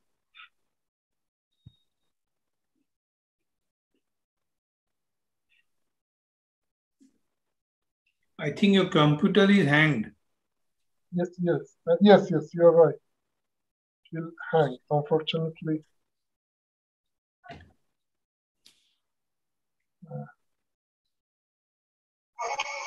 I think we can go to the Dr. question. Ramesh Shah, by the time Dr. Alamdari fixes his computer, let us take Dr. Golwalkar's opinion about, let us take the questions related to Dr. Golwalkar. Do you hear me? Yes, we can hear you. Okay. Do you see my screen or not? Yes, we can see the screen, but the screen is hanged. You can't move that screen. Do you see the patients now? Yeah, we can see the patient which you already shown us. Okay. You see, this patient is NIV. SpO2 is 82. As let me see. 82. SpO2 is 82. As you see. Okay. We can't see that screen. Dr. Alamdari, you please stop your screen and then you have to restart it. I think there is some problem. It is hanged. We are seeing only the first patient. So what you do is you close the things, restart it, bring the second patient and come back again. Okay, I will close. Okay. We take questions for Dr. Golwalkar, please. Dr. Golwalkar, can you give your experience and your views about the methylene blue use you have done for so many years? Yeah, definitely. First thing, I would like to say something about the questions being raised about the methylene blue, whether it works or not. Now, first thing I would like to say that the X-rays which Dr. Kakadia had shown, in tuberculosis, this is one of the sample. I got treated thousands of patients, giving total resolution with no evidence of whether even in fibrocaseous with cavity lesions, sputum positive patient, at the end of the day, there is no residuals. How do you explain? How can you say that it doesn't work? In COVID, I feel sorry those patients who have been referred for lung transplant. If you start using it immediately till the patient recovers, I am sure not a single patient will require lung transplant. I feel sorry for the patient. Today there was an appeal in the mobile that someone in Ahmedabad is advised to go to Chennai for lung transplant. I felt sorry for the patient that these patients, if you treat them with inhalation of methylene blue, I'm using methylene blue because Leucomethylene blue is not available. So I got experience of methylene blue. So these patients, if you start treating them at the beginning of the therapy, they will not need any lung transplant. I've prepared a paper of post-COVID fibrosis, totally recovered, sent it for publication, but even 45 patients paper, we had extensive primary and secondary MDR TB. 2 of them had XDR TB, totally recovered. I had sent for publication. Unfortunately, I failed in getting acceptance. But now, with this background, how can anybody say that it doesn't have any role in it? Now, as I always say, because this is a conference for the general practitioners, few tips I would like to give clinical, how to assess, how to examine, how to go ahead. You are in OPD. If you get a patient with dry coughing, I got few tips for the general practitioner. If you get a dry coughing, Dr. Kakadia has shown the photograph of a patient. If the luster is blonde, if you train your eyes, the bright shining of the skin goes away. Third thing, oxygen level low but no dyspnea, it is corona. If you have doubt about any corona, ask the patient to walk for 20 meters, check first oxygen. If it is 96, 97, ask the patient to walk for 20 meters, let him come back and put the pulse oximeter on the finger, wait for 30 seconds. Immediately you will get 96% oxygen saturation, but after 12 to 14 seconds, it starts falling, there is a diffusion problem. And then it falls, and how much time it takes to come back to normal. That gives you an idea, clinical idea, assessment at to what extent the severity of the disease is. Radiologically, everybody, we don't ask for a CT scan. Those who come with a CT scan, okay. But if you get floppy shadows, with another finding I've shown in other photographs, the peripheral bronchi are not normally visible in a good X-ray. You have to search for them. When we were students, we were asked to count the number of bronchi. On right side, 13, on left side, 9 bronchi are visible. If any number is missing, we were asked to search for where is the problem with that bronchi. There are the major bronchi, but in peripheral bronchi are not routinely visible. But in corona, because of the clogging of the fluids, they are markedly visible. Even silver lining shadow is a 100% proof that patient has got corona. So silent chest. So another thing, if you get a silent chest in corona, the leukotrienes have been absorbed, being utilized. There is no evidence of any spasm. If you get bronchi, be sure the chance of corona is minimal. There are few bronchi occasionally audible, but if you get a spasm, if you get a bronchi crepitation, the chance of corona is very minimal. So these are the clinical tips for the general practitioners. Patient coming to you with this. And fourth thing, nowadays, because of the virulence, in last year, first viral episode, 2.5 ml was enough, but Dr. Kakadia has rightly said, this virulent virus, the second phase is very highly virulent. I advocate 2.5, but he has rightly prescribed it. I only have to increase the dose. And at the bedtime, if you have nebulizer, ideally it should much better. But if you don't have a nebulizer, 2 drops in the nose are advisable. Third thing, if you have anybody in this viral episode, if any member of your family is proved corona positive, treat all the members immediately. Don't wait for the RT-PCR to become positive and treat them. Don't wait for it. Treat everybody member of your family. Because I always ask the patient that if you are today positive, you have brought your brother for the treatment, tomorrow you will have to come. So treat them immediately. Now regarding the methylene blue, prophylaxis is the key word to prevent and control the corona in India. Luckily in our state, number of societies, social organizations have come up.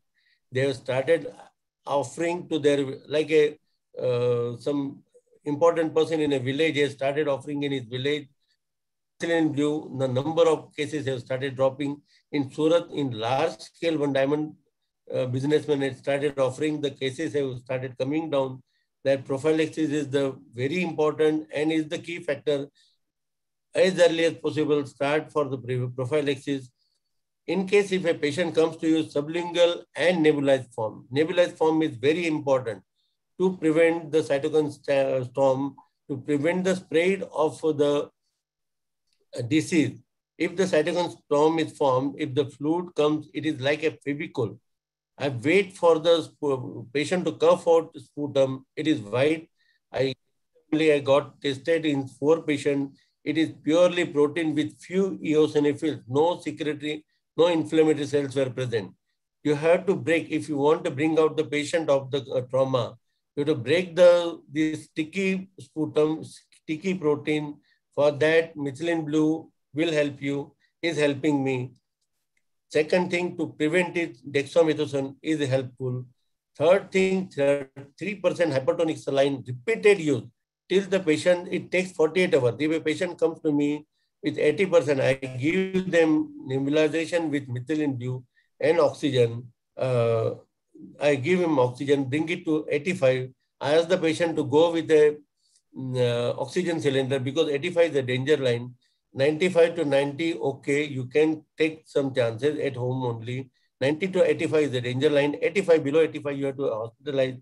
But if patient comes to 85 with oxygen cylinder with this nebulization therapy, sublingual, I ask the patient, in case if it gets down, take oxygen.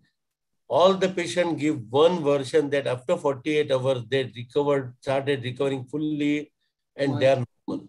So this methylene blue IV is required ideally advised on the 3rd day, not on the 10th day. Patient comes to me on, they ask, give me a call that patient is very serious, not responding on 10th day. When the lungs are totally flooded with the secretions, not able to exchange the gases, and that condition, methylene blue IV will relieve him of the hypoxia temporarily, but till the lungs are not in a position to supply oxygen, it will go back to bad shape. So start early. That is the better.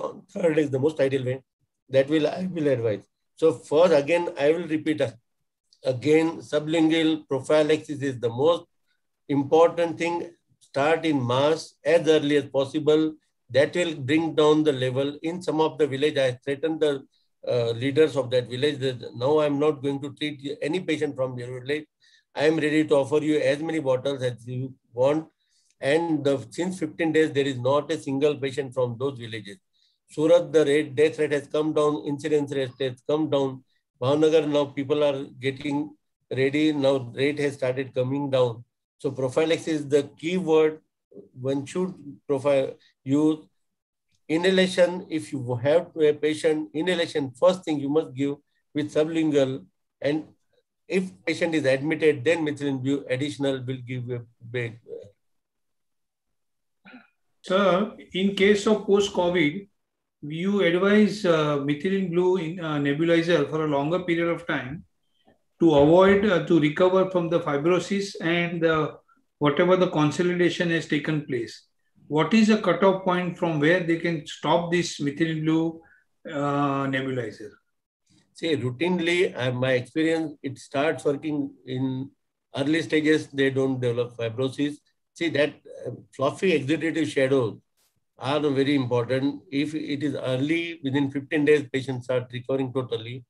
1.5 months, 1.5 months is the time usually I need it because patient is coming to me regularly. I go on monitoring and I know that now the patient has recovered.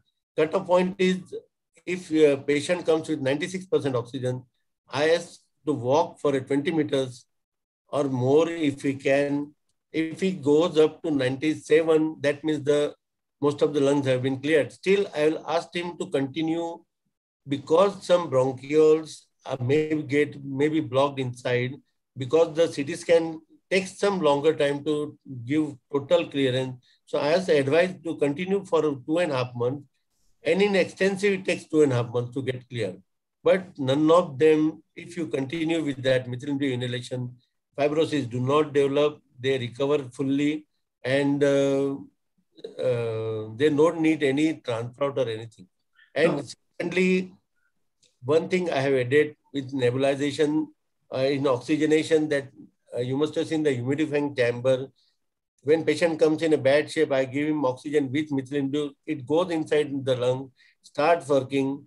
And when you take methylene blue in nebulization, not a single patient has developed mucormycosis who is on my treatment.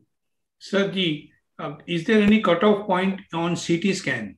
Because so many times the patient is comfortable, the oxygen level is maintained, he can climb 3-4 floors without any problem, but the CT scan is not showing complete resolution. Should they continue with this? Yes. That's why I said that 2.5 months is required. And 6-minute walk test, you can do it. But some of the regions which are available, which are present on the CT scan, they take 3 months to clear. Okay. It takes a longer time.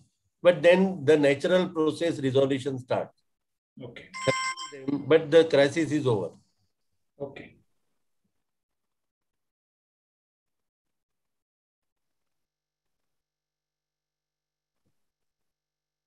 Dr. Alamdari, could you reboot your screen for the second patient to be shown? Yes, yes, I will.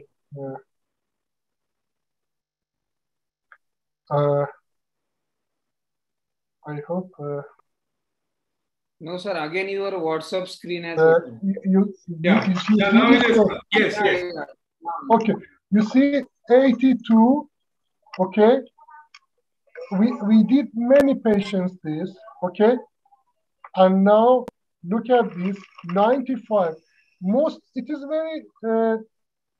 very interesting. After 1.5 hours, when I will give Methylene Blue, it will increase to 95. And then a little decrease. After this, it goes to 90. You see, these patients, 95, exactly this 94, after the 5-6 days using the Leucomethylene Blue, it converted completely to a simple mask. And I did for many patients. And also I did the rescue therapy for patients. About 46 patients that they did not answer to remdesivir, favipiravir, the interferon, but in the last option of treatment, I gave them Leucomethylene Blue, and it 40 patients rescued, and they will completely become completely well. And I have all these documents, and also Dr. Bhushan knows the paper that we write it, we submit it somewhere to accept it. The most important point, if there is a pharmaceutical company in India that they want to give this formulation of preparation of Leucomethylene Blue along with other components that already I reached to them that it should be necessary for treatment of patients, I will give them these formulations to this pharmaceutical company to use for their patients. And if you can help to find a pharmaceutical company to give this to them, it will be very useful for the patients because it can be give them orally without any difficulty and consideration. But we need just a pharmaceutical company in India to. I will give my formulation to them, and as all of you dear scientists, you know, the Methylene Blue really works very well, and just we should do more patients to convince all the world that really the right pharmaceutical intervention for treatment of the patients are Methylene Blue, Leucomethylene Blue and really we can save many patients. Please, if you can help me to find a pharmaceutical company, I will give them my formulation. It is not very difficult to prepare. Dr. Alamdari, your tablet, which is available in Iran, suppose it is exposed to sunlight or exposed to atmosphere and oxygen, does it get back into the yellow form, the blue form, or it remains Leucomethylene blue only? No. You know, I will add other excipients that it will convert the Methylene Blue to Leucomethylene Blue. And it will keep this Leucomethylene Blue as Leucomethylene Blue during the drinking this syrup. It is I prepared in two forms. As I understand, I should prepare in two forms, in syrup and also in the powder, like a sachet, both of them. And Methylene Blue converted to Leucomethylene Blue and completely stable in that situation, and the patients will give the Leucomethylene Blue. I am agree with Dr. Deepak Golwalkar that methylene blue are very good, also in form of oxidized. But in those patients that they have, in those people that antioxidant systems of their body are working properly and stronger. But and in those patients really will give answer. But for preventing any worry about the oxidized effect of the methylene blue, we should convert this to the stabilized Leucomethylene Blue and give them this in the form of the syrup and powder I gave them. You know, it is huge amount that already I prepare and it will use just one day and it will finished. And I think because the India producer of the methylene blue, I will buy the methylene blue from India, a pharmaceutical company in India. And I will convert it to methylene blue and give them to them. If a pharmaceutical company want to give this formulation to them, I am already ready to give this formulation to them. Okay. Now, Dr. Alamdari, Dr. Kakadia, can I share my experience today? Yes, Dr. Alamdari, can you please stop sharing your screen so that we can see each other? I will, okay. Right, okay.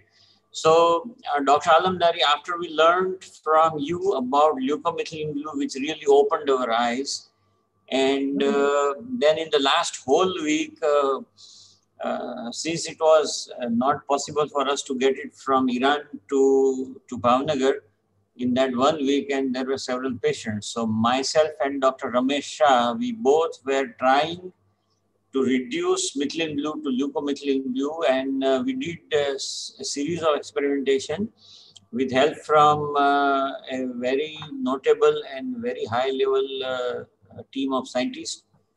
In Bhavnagar, there is one very big institute which is known as Central Salt and Marine Chemical Research Institute. So I took help from, they have about 250 chemistry PhDs working there. So I took some help from them, and me and Dr. Ramesh, we made Leucomethylene Blue at home. Maybe not as good as your formulation, but it was some kind of a working kind of solution. And Dr. Ramesh Shah has treated one very, very seriously ill patient today. And I request Dr. Ramesh, you please share your experience of today. See, what has happened, it was a 60 years Sadhviji. That means Dr. Alamdari, she is a religious leader, and she was... she's a high level nun. Nun. So I was called to give my opinion and treat them. Then I gave them the solution of Leucomethylene Blue. So I prepared about 100 ml of methylene blue with 50 milligram of methylene blue dissolved in it. And I put about 150, about nearly 2 grams of vitamin C in tablet form. And I allowed that thing to remain in the outside for about 6 hours. And to my surprise, 50 to 60% of the color has disappeared. So it was somewhat semi-leucomethylene, and I gave her slowly by Ryle's tube over a period of 30 minutes, 20 cc's. And in 45 minutes, I waited there, and after 45 minutes, the oxygen level has started rising. Her oxygen requirement, which was about 25 to 30 liters, has reduced to 10 to 15 liters, and the oxygen level has remained in 94, nearby 94, 95. And her efforts to breathe has been reduced. The stress, the respiratory stress was so less that she was comfortably lying, and she was in semi-unconscious state, has become conscious. She started recognizing the people after 45 minutes. She was talking to some extent, She was answering, she was blessing the people who were standing there. She has given me the blessing also. So this is my first experience. Probably, Dr. Kakadia, this is the first experience in our country. Yes, yes. Yes, RC, I fully agree with you. This was the first experience, and today is a Shubh day of Ganesha Chaturthi, and the Leucomethylene Blue in India, you are the pioneer of starting. No, I am not the pioneer. It is you. No, for India, you are the pioneer. For world, it is Dr. Alamdari who is pioneer of Leucomethylene Blue. But Dr. Alamdari, you infused the concept of Leucomethylene Blue, which was never there in our minds, in the last webinar, and we started working. And it is so good that the first experiment was on a very high order religious nun, and she was almost about to die. She was to be intubated, but they refused.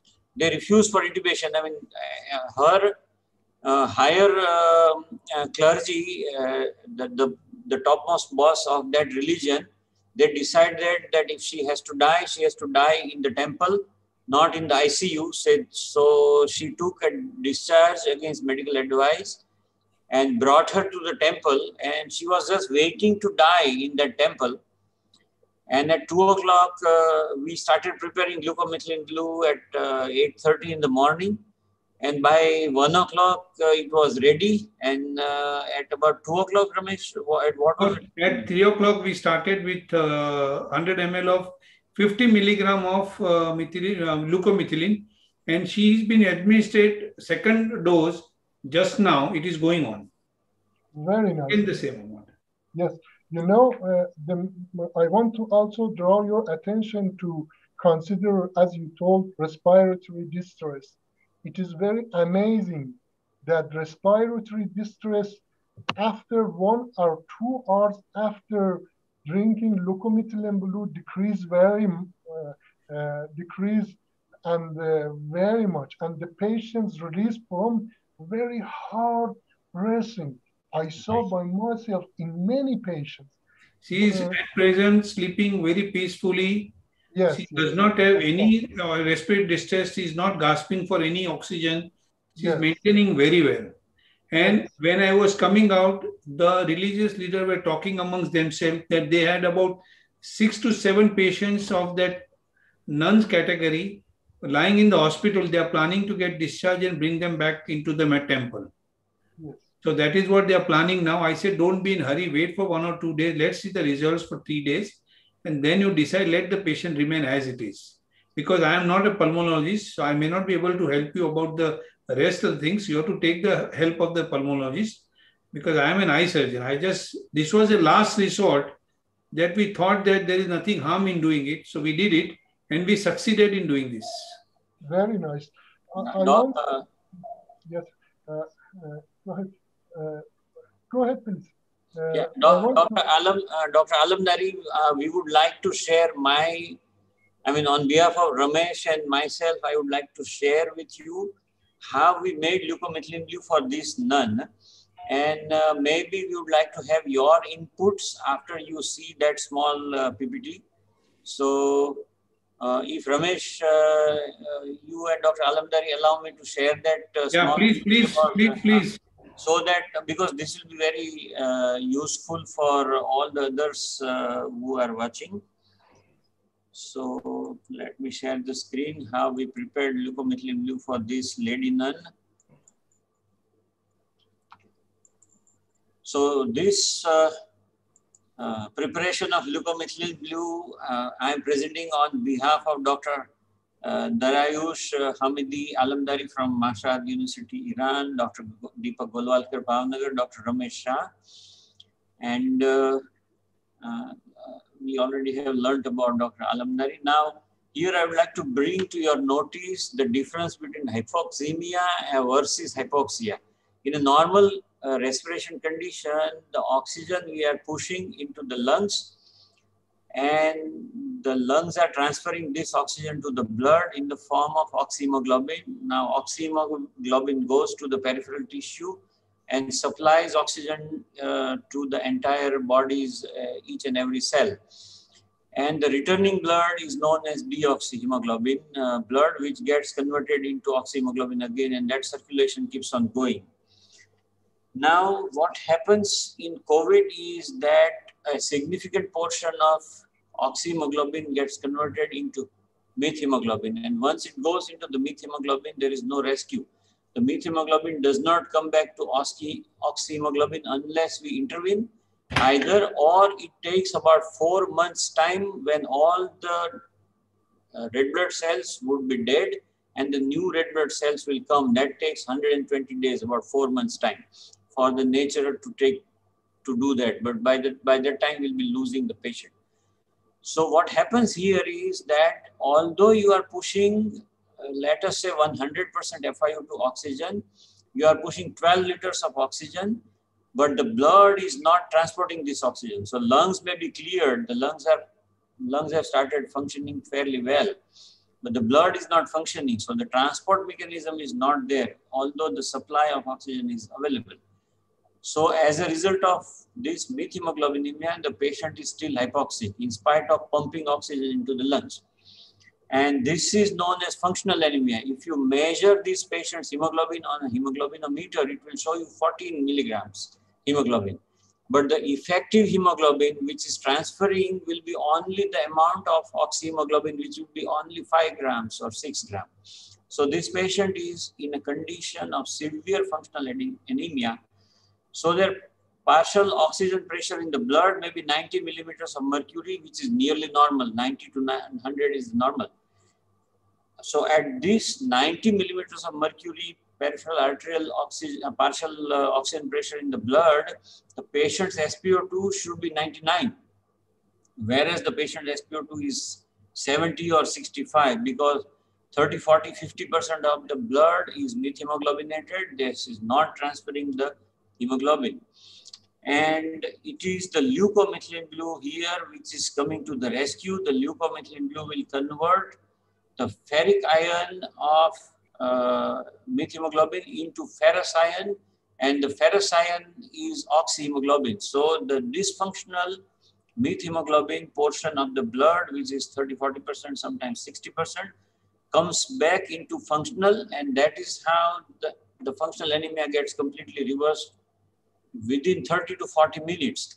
So, so there are only two options. Either you give the Paxil volume, 2-3 blood, you have to remove 2 to 3 liters of the blood of this patient and give 3 liters of new blood to this patient. Either that, or you convert methemoglobin back into oxyhemoglobin using Leucomethylene Blue. This is what we learned from Dr. Alamdari, and it works.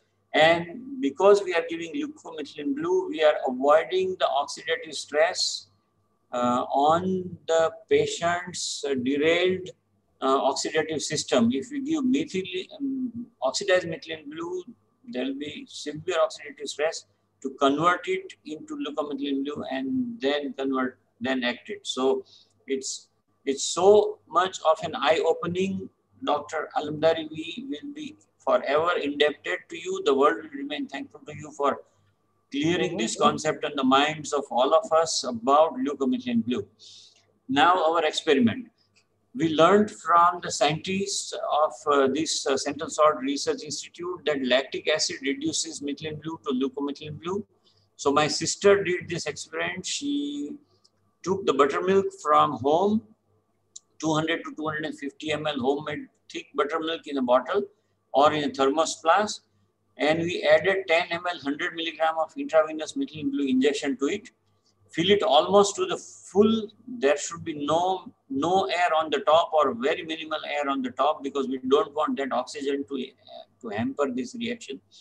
Close the lid tight and leave it at room temperature in a dark corner in cupboard. No direct sunlight, but at room temperature. You don't need to keep it in a refrigerator. And after 3 hours, all methylene blue will turn into Leucomethylene Blue. And this is how it happens. You know, this blue buttermilk gets converted into completely white buttermilk. And I drank it, And the buttermilk taste as is, there is no alteration of the taste or the flavor. The sour taste of the buttermilk, the sourness decreases, but the flavor and the taste remains almost as is. And the bitterness of the methylene blue is completely gone. I drank it myself and I realized that oxymethylene blue, the blue methylene blue is very bitter, whereas leucomethylene blue is almost, there is no taste. It is colorless as well as the tasteless. And then we did another experiment. We just wanted to make sure that methylene blue has not completely decomposed. It is still there. So we poured this buttermilk into a dish and allow it to take oxygen from the air. And to our surprise, within 10 minutes, it became blue again. So that means the leucomethylene blue is there, methylene blue is there. It just needs oxygen to come back to the oxidized blue form. And here you can notice on this that the supernatant air of the half bottle, half is poured into this dish.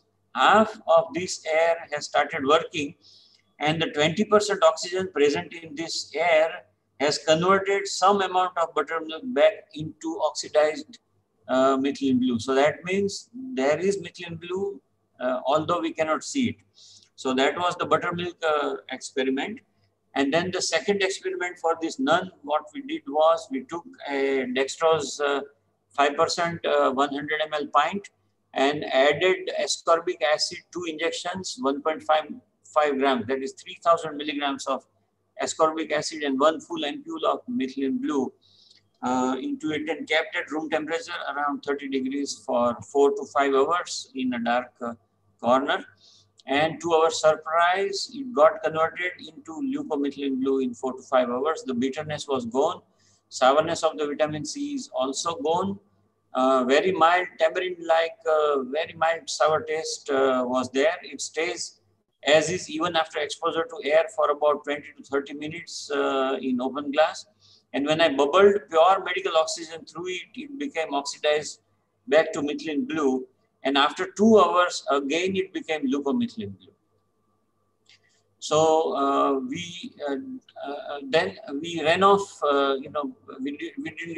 we get only 2 ascorbic acid injections. So we didn't have more ascorbic acid injection. So we got the powder of ascorbic acid, the pure form of vitamin C in the powder form. And we added 3 grams of this powder into 100 ml of D5, added 1 ampule and 3 grams of vitamin C powder, and it gave the same result. It reduced to leucomethylene blue. So, and even with lemon juice, it was possible, but with lemon juice, we needed much more amount of lemon, because lemons have only 80 milligram of vitamin C. We need 3000 milligram of vitamin C. So about 3.5 kilogram lemons has to be squeezed, and that much juice will be needed. So this is practically not possible. But doing it with ascorbic acid, with probably adding acetylcysteine injection, and in D5 adding 1 ampule of methylene blue, it works, and it gave us a very good result in the first patient Dr. Ramesh Shah has treated in Mumbai, the high order nun. So thank you very much, Dr. Darayoush Alamdari, again for this great eye-opener tips in the last webinar. I will stop here. Thank you. You're welcome. Just I want to draw your attention that this COVID-19 has several mechanisms to cause the death of the patients, with several mechanisms. Right. And I think it is, I found to other also mechanisms that it is very important to treatment. You know, I went and give them to some ICU patients also Leucomethylene Blue. But really, they, after giving the Leucomethylene Blue, it increased the SpO2. for example, from 10 patients that I give, about 9 patients, we have the increase of SpO2 in these patients. But from these 9 patients, about 4 or 5 patients are rescued and cured completely with Leucomethylene Blue. But about 5 other patients died.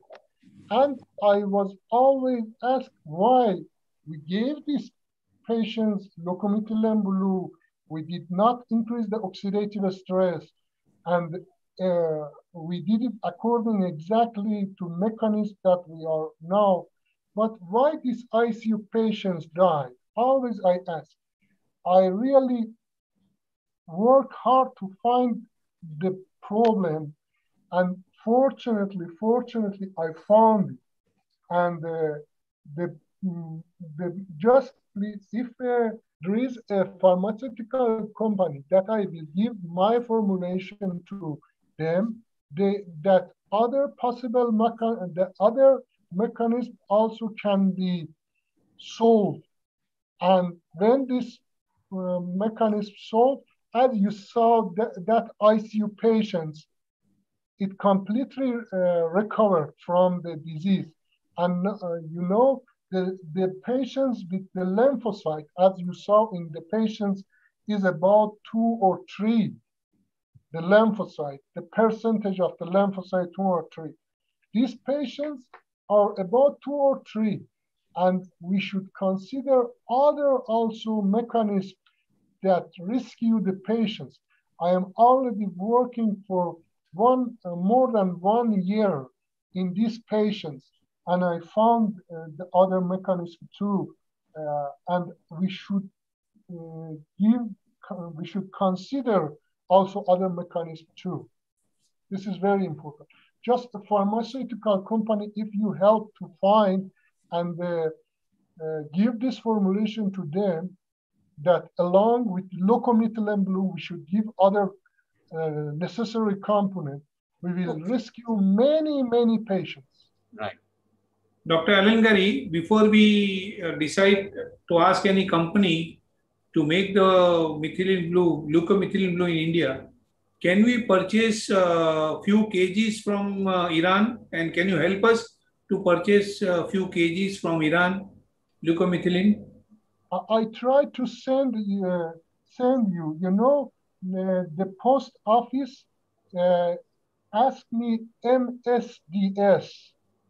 MSDS means Material Safety Data Sheet. I am about to preparing this, but if the company we will find the company in India, we will reach to point as soon as possible. You know, because the methylene blue that I am using are produced in India, and other components that I am using also in India. And I think if we will hurry to find a company, it is much more sooner we reach because, you know, if I will explain the mechanism that in this disease are completely, I found this mechanism in these patients, it can be completely, you can rescue many patients, more than just Leucomethylene Blue. Okay. Dr. Golwalkar, can we think about using this Leucomethylene Blue trial for nebulization? Yes, most welcome. If it is available, I will be happy to use it, right? Sir, I will make several liters for you and make it available for you. Okay. I now know at least two, not the other excipients I know, but at least I know the conversion of methylene blue into Leucomethylene blue. So with the guidance from Dr. Alamdari, we'll start a personal kind of randomized trial at your clinic. Second thing is, Dr. Kakadia, can we use the same IV Leucomethylene blue prepared in glucose solution with vitamin C for a better results intravenous? Oh yes, no. According to Dr. Alamdari, there is no need for this because Leucomethylene Blue is 100% absorbed from gastric mucosa in 20 minutes. So when a drug is absorbable from gastric mucosa 100%, what is the point in giving intravenous? So in his first clinical trial, they were using intravenous, but after that they dropped. And I fully agree with Dr. Alamdari that there's no point giving intravenous. There's no need. Once you have Leucomethylene, you just give it per oral through Rice tube if the patient is on ventilator. That is what we did with this patient. We gave it to Rice tube. Right. And in fact, there are 3 more patients with 92 and 85 oxygenation. 3 of them also, we have given 1 bottle to each of them. I will be supplying the bottles tomorrow for the next 5 days in the Leucomethylene Blue. Right. Very good. I am ready. Any collaboration with any person in India wants to have this formulation, I will give to him.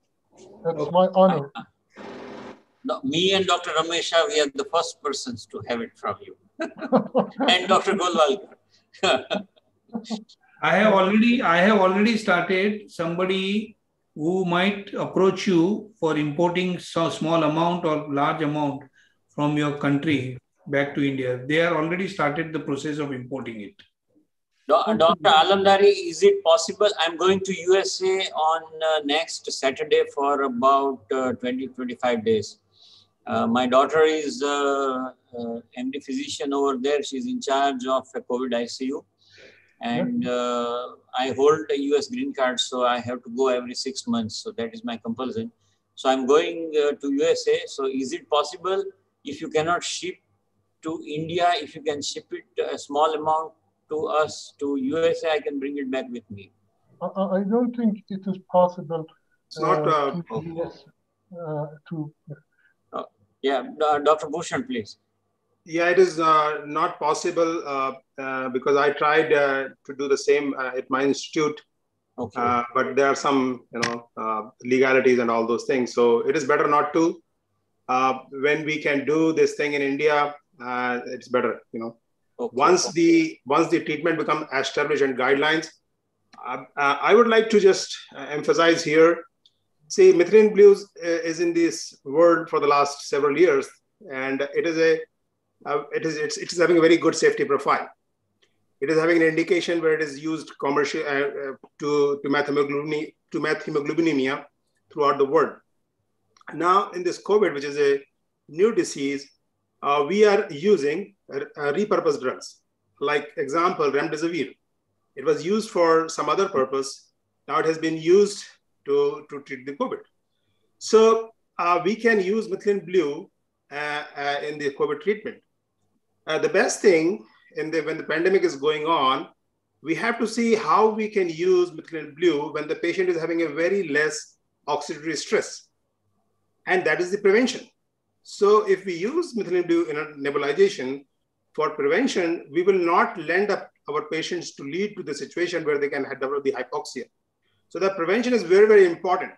When our whole country is struggling with the, to provide the resources to the 140 crores of people, it is better to use those strategies and those resources which are easily available. And somebody like Dr. Golwalkar, Dr. Ramesh, Dr. Kakadia, who are having so much of experience in using this, it is better for us to use those things in our clinical practice. And once you find the results, publish this. Once you will publish, then other people will also start experimenting it. So publication is very, very important. So just try with your patient. You get 10 patient, 50 patient, whatever number of patients you get, just publish it. And it's very, very simple. If you need any help in publication, approach us. I mean, we have a very nice people who can help us in India. Extremely experienced people for publication. There's no problem for it. What you are saying is absolutely right. We have to publish it and not keep it with us only. Exactly. Then only we get the recognition and more people will be benefited. What you are saying is... No, Dr. Bhushan, the problem we faced with Dr. Golwalkar was that wherever Dr. Golwalkar sent his data and his papers of so many patients, everywhere they asked for the ethics committee approval. Exactly. And the ethics committee approval to get that in Bhavnagar is so difficult. I mean, it's almost impossible. No, but that is there in all part of our country. So yeah, that, can I continue here just for a few more minutes? So I was talking to one of the organization, which is a NGO kind of thing. I mean, not truly NGO, but they were saying that if somebody is doing a study and in your own clinic, you can have a 1 person or 2 person ethics committee. So they can approve your work, and you, because you are having all the data of the patient, you can just take the help of those NGOs and the people who are in the literature world. You can take the help of those people to publish your data. And once the data will get published, other people will start following it, and then it becomes kind of more scientific. Now coming to the prevention and the treatment, when the oxidative stress is too much, and you may not find the very good results, as Dr. Alamdari and we were working, and Dr. Alamdari rightly did, and he worked very hard to figure out what is the pathology and how the mechanism is working. And the Leucomethylene Blue, I learned from him.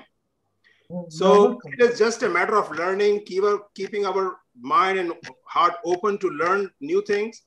And that's how we progress. So IV methylene blue, or which is used in doing the hospitalization when the patient is having an oxidative stress, if you start early, you will find the good results. But if you delay, when the oxidative stress is getting too much and there is a multiple organ damage, then you may not find the good results. So start early as possible as you'd good. The third thing, which is the most important thing, and which will be the game changer, is the post-COVID fibrosis. The people who are coming out of the ICU or those who are having the infection, when they go home, they still are on the oxygen. Yes. So my problem, interest in methylene blue started. I will share my story. Last year, when I was treating my COVID patients, in spite of giving all the treatments which was available at the time in the month of September, October, November last year, my patient was still having a hypoxia. They were on 15 liters of oxygen. So I was trying to figure out how we can help them.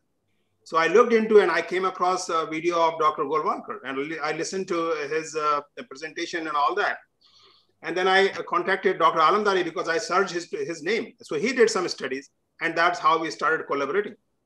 So methylene blue, if you see, it is having a preventive role in the prevention, which is very, very important. As a general practitioner, you should practice this to all our patients so they did not land up into hypoxia. Then it comes to the treatment part. And as we learned here, the treatment part, if you start early, when the patient is having a less oxidative stress, you will get the good results. And the conversion of leucomethylene blue, which we are learning now, we can have a formulation in due course of time. Then the third, the nebulization in the patients who are having a post-COVID fibrosis. So all these 3 stages, we can make use of this methylene blue as a repurposed drug in all these, but publication. Thank you very much. May I please say something? May I please? I have the committee ethic approval, and I can share the approval of ethic committee to you as you want to run the clinical trial. Also, I have the publications that also Dr. Bhushan's, it's my honor to take part in this clinical trial. I will give these papers and ethic committee for you.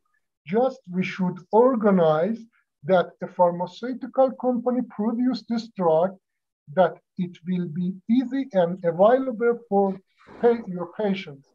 Then you will get a very, very good result.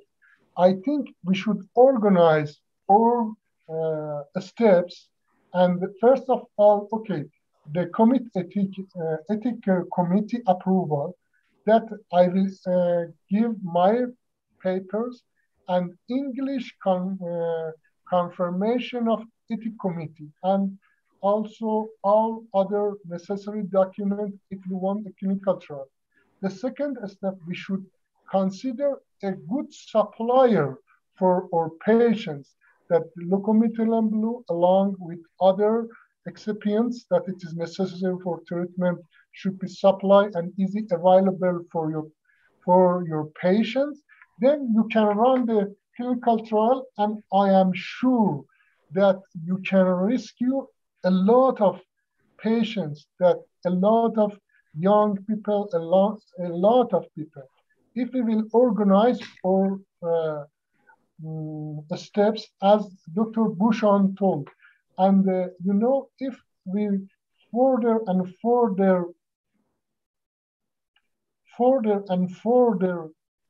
save the patients, they believe us. Already, as Dr.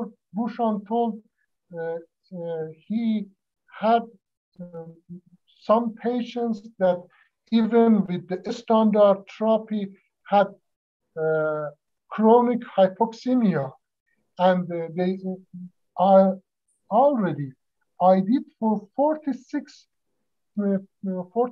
patients that they had this problem. With all standard treatment, they had still chronic hypoxemia, and they used in their home with the oxygen mask, and it was very, very torture disease.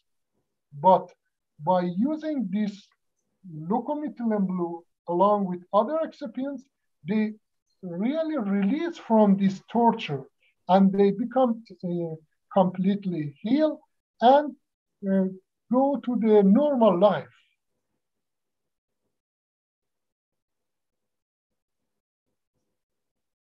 Dr. Bhushan, when you started the treatment with Methylene Blue, what are the difficulties you found with the authority in your country?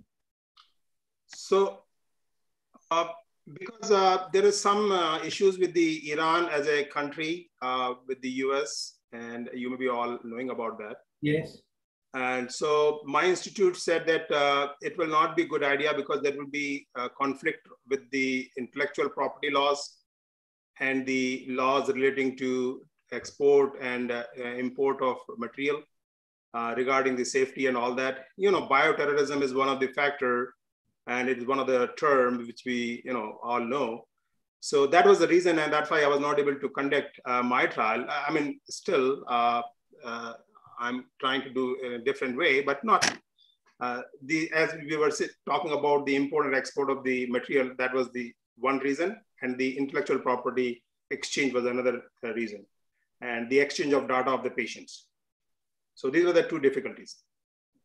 But in my colleagues in India and several of my family members and my patients, I was, because I gave my number to them, and I'm helping them out to know how to treat that. And same thing which Dr. Alamdari has used in initial preparation, the Methylene Blue, IV, N-acetylcysteine, and vitamin C.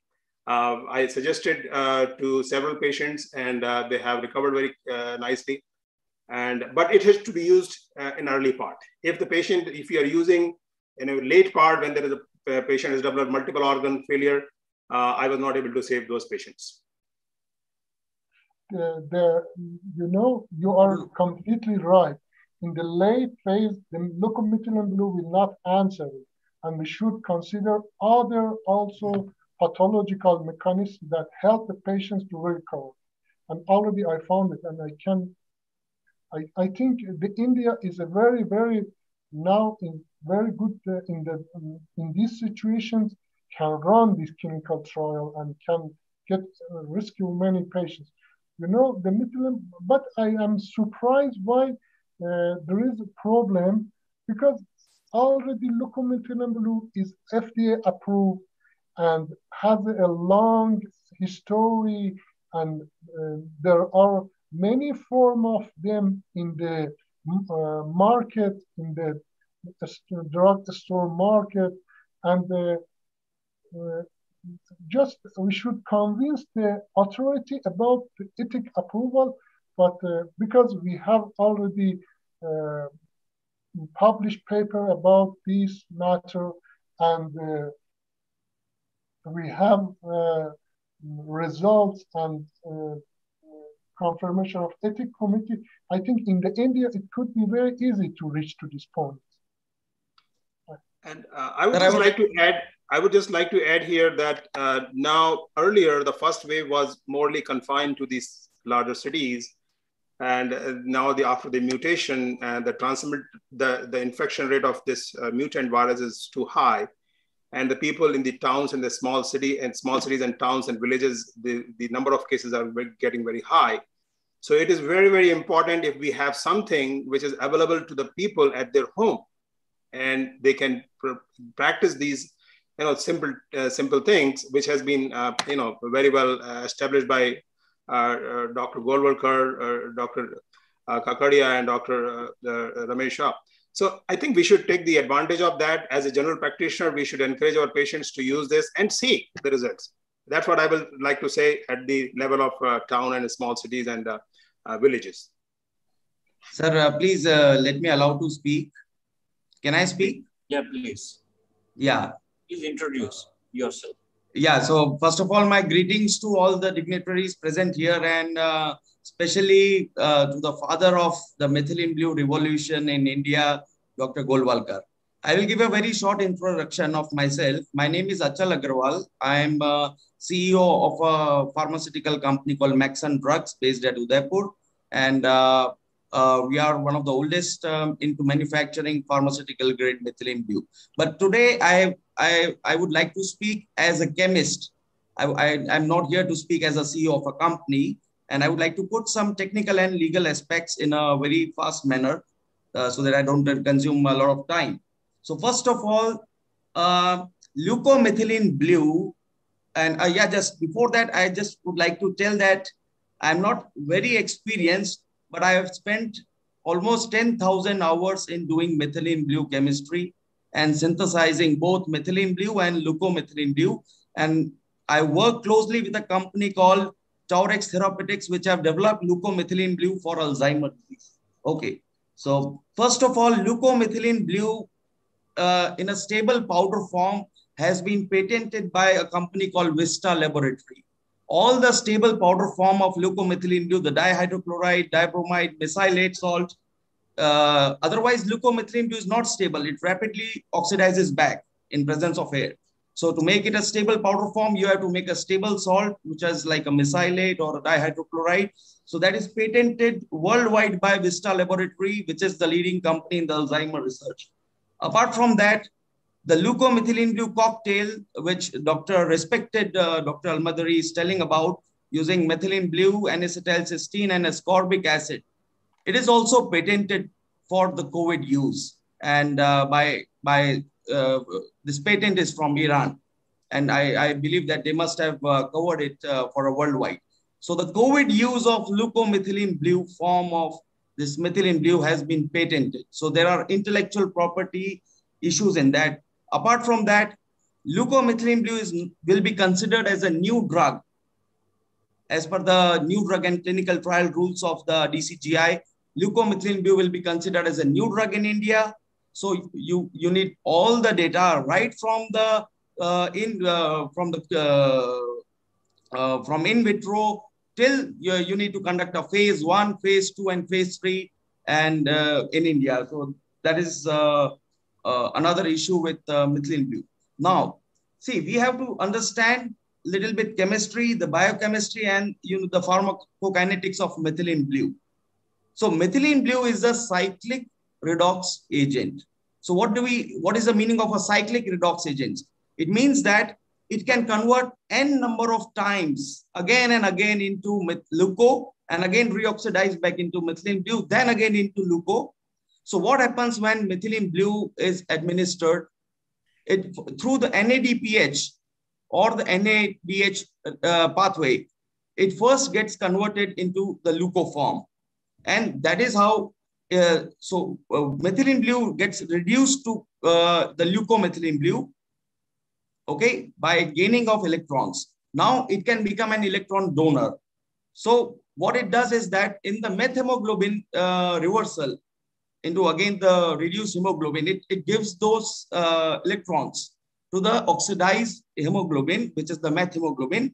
And that's how through the NADPH pathway, this methemoglobinemia is reversed. And the normal methylene blue is worldwide approved for methemoglobinemia. Leucomethylene blue is not yet been approved for methemoglobinemia. The normal methylene blue 1% injection or the 0.5% injection called Prove Blue in US, that has been approved for methemoglobinemia, and it is being used to treat methemoglobinemia since 100 years. All right. So Prove Blue is 1%, not 0.5%. Prove Blue is 0.5. No, it is 5 milligram in 5 ml. Sir, Prove Blue, you can check again. Prove Blue is 0.5%. Okay. And the generic version, the grandfathered version since pre-1938, that is 1%. Okay, please let me complete. Okay, fine, please. Yeah. So the problem, yeah, I accept that methylene blue in high doses, it can create oxidative stress. And also in the G6PD patients, the patients who are having G6PD deficiency, methylene blue can create oxidative stress. And apart from that, methylene blue is known to have a hormetic response. So what is a hormetic response? I think you must be knowing, you doctors, that a drug which initially gives a beneficial effect till certain dose, and after a certain dose, it reverses and the beneficial effect diminishes. That is called a hormetic response. So the dosage which Dr. Golwalkar is recommending is much below that side of the curve. It is much before that the hormetic where the effect of beneficial effect of methylene blue diminishes. It is very, very low. Okay. Yeah. So, yeah. And as I told that it is a cyclic redox agent. So even if I accept that leucomethylene blue is Mr. Agrawal, I will interrupt you. I think most of the delegates in this today's webinar, they are doctors here, and the pharmacopoeia, it's getting little bit lengthy. If you can conclude, or that's okay. I will conclude. I will conclude very fast. I will conclude very fast, sir. So, yeah. So since methylene blue action is cyclic, so even if you administer the Leuco form once, it will after the first cycle, it will convert into methylene blue. Thereafter what? So please explain that. So what will happen after the first cycle? Leucomethylene blue immediately, when goes inside the body, it will convert into methylene blue. So this is my one question. And my last thing which I like put is that the virucidal effect. What what we are discussing about reversal of the methemoglobinemia, the reversal of oxidative stress, the cytokine control of the cytokine, it's good with Leuco. But the virucidal effect, which Dr. Golwalkar is focusing, is due to the ionic nature of methylene blue. And as soon as you convert it into the Leuco form, it is non-ionic. You can check the chemical structure. The hydrogen is added, it becomes non-ionic. So the non-ionic form will, I doubt that it will give the virucidal effect, which is the most important one in the prophylaxis. So that is what I just wanted to speak. And thank you so much for this kind listening. Thank you. Sarji, I have one question for you. Yes, sir. You said that the whole treatment is patented with ascorbic acid. So yes. As a pharmaceutical industry, you cannot do it. But as an individual doctor, can we use it individually? What are the legal problems we can face? Sir, I will suggest that don't do it ex vivo, do it in vivo to skip the patent. Do it in vivo. You separately give ascorbic acid or N-acetylcysteine. Don't make it a cocktail. And that's how you don't infringe. If you even want to make it Leuco, you do it in vivo. You don't, if you make it ex vivo, you will infringe the patent. So as a doctor also, you are responsible for the infringement of the patent. I am extremely surprised that the concept cannot be patented. You can say that concept cannot be patented. You can patent the amount of mixing. Sir, the use can be patented. The use, see the Alzheimer use of methylene blue is patented by Vista Laboratories. You can check. The use of methylene blue, the 120-year-old drug, is patented already.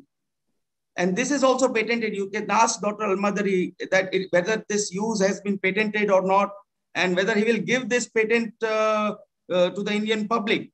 How? Okay. May I please? Dr. Alamdari is right here. Yes. Yes. Dr. Achal Agrawal is talking about the form of Leucomethylene blue that already is in market. You know, I know this, that a company in the in the England, in the UK, use mesylate methylene blue. This mesylate methylene blue are used for Alzheimer disease. And Alzheimer disease, they suggested that can be solve the aggregation of the protein in the neural cells.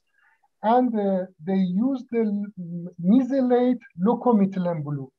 It is very, very expensive. As I asked the price of that, it is about 14 pounds for one tablet.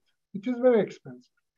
And the other matter that because the Leucomethylene blue, they passed also already phase 3 clinical trial in Alzheimer patients, but they did not very successful in the result as they published the result in the Lancet because, you know, they passed the clinical trial phase 3. I don't think it is necessary to do all the experiments for Leucomethylene blue again for using in the human, because they did it as all the measurement for using a new drug as a Leucomethylene blue. Then we are very in the good position that all this test is done by them in the UK and it is okay for them. Other matter that I want to draw your attention in the formulation that I will use in the powder for patients, I use the methylene blue for that. It will convert it to Leucomethylene blue, stable Leucomethylene blue during the time of using. And this is the advantage of this matter, that you will use the methylene blue in your drug, and you have after the preparation of the drug, you have the stable Leucomethylene blue after the using. And all our gradient are FDA approved, and the formulation is very easy to prepare, and the patients are very easy to use and prepare it, and no problem. You know, already we have all the things in our hands, and it is very easy to convince to give the permission of clinical trial. Okay, Dr. Kakadia, I think we are getting late now. If you can conclude that thing for today, because it is almost 11:15 here in India. So many of the people might be tired also because it's almost 4 hours here. So if Dr. Kakadia, if you can conclude with some remarks or whatever. Yeah. Dr. Hemant Joshi wanted to say something. Okay. You have to unmute, Dr. Hemant Joshi. You have to unmute. You have to unmute. Me? No, Dr. Hemant Joshi.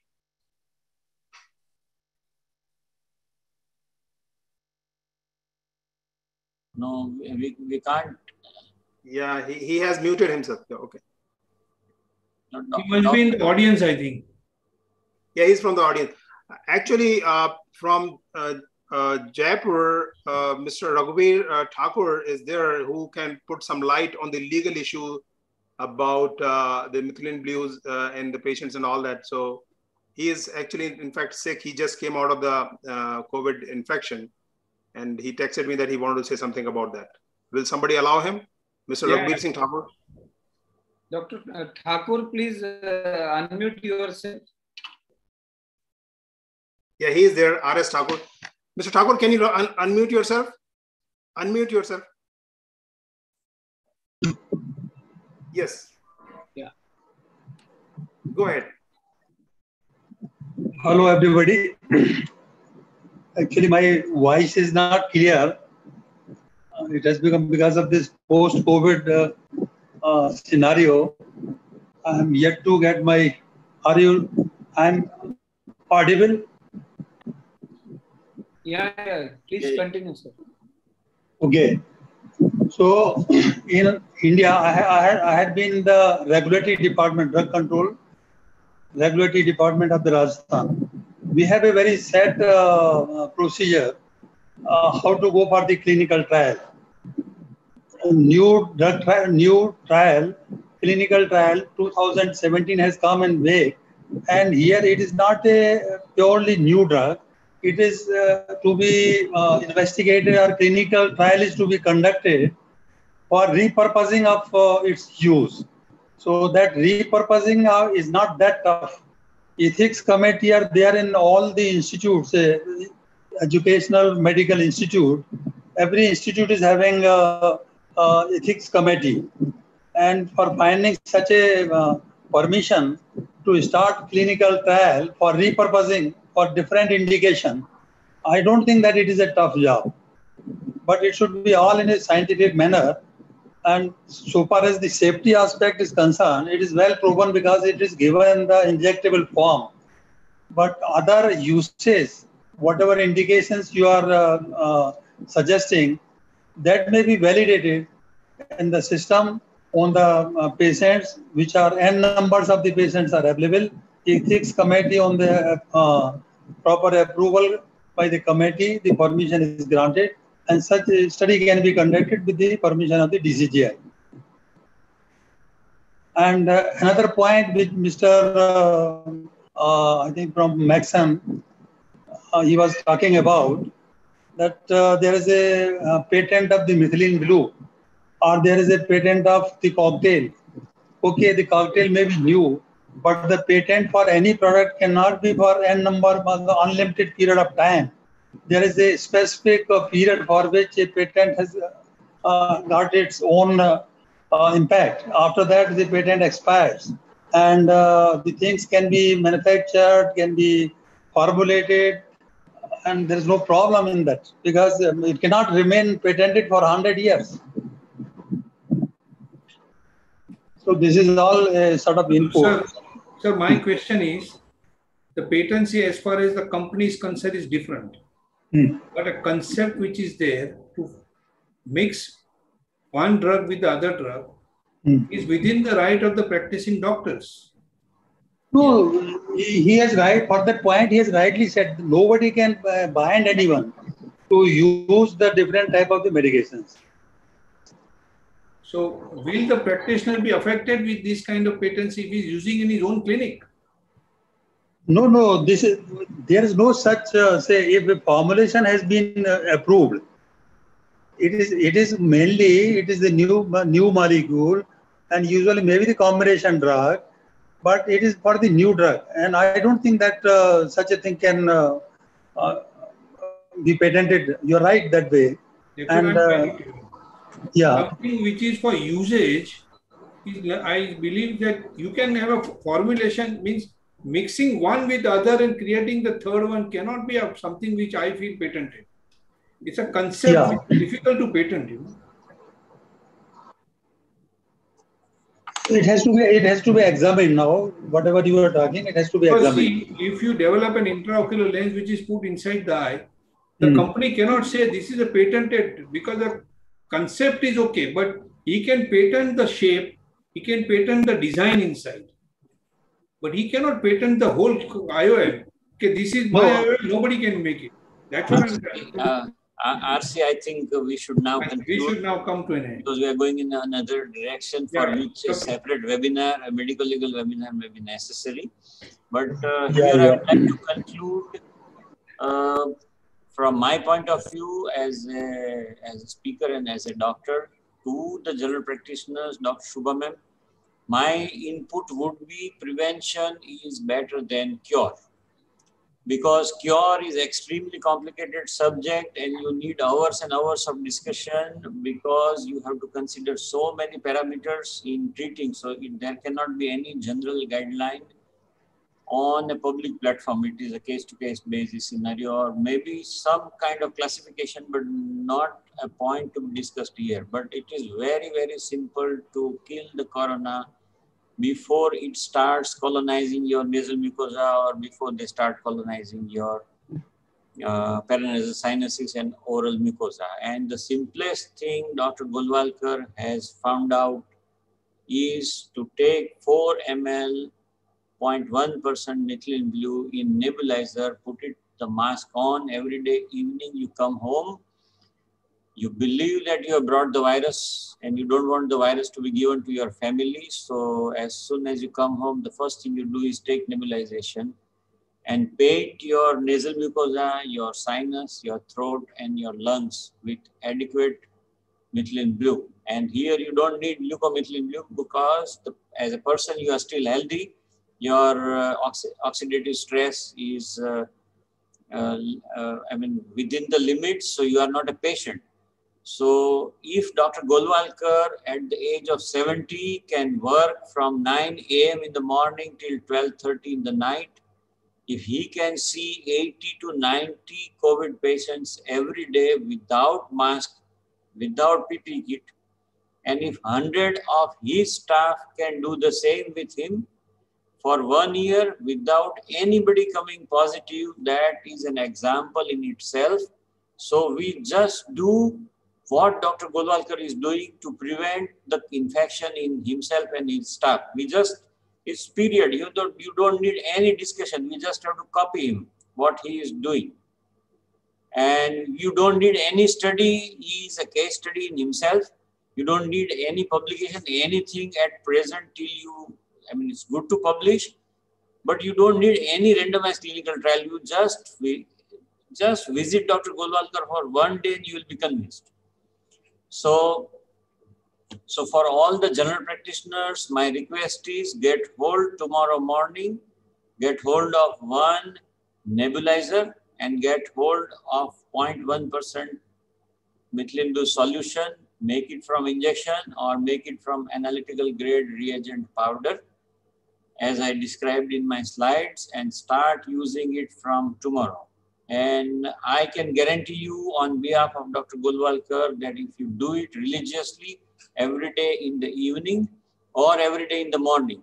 Why evening I suggest is because you have come back with the viral load. And second reason for evening is that you don't want to go out with blue mouth. If you take it in the early morning before you go out, you will go with a blue mouth, blue tinge on your nose and face, and your mustache might become blue. So that's the reason why my suggestion is evening, his suggestion is morning, but you need it once in 24 hours. So just do this and the corona will not be able to touch you. You will not develop infection. That is period.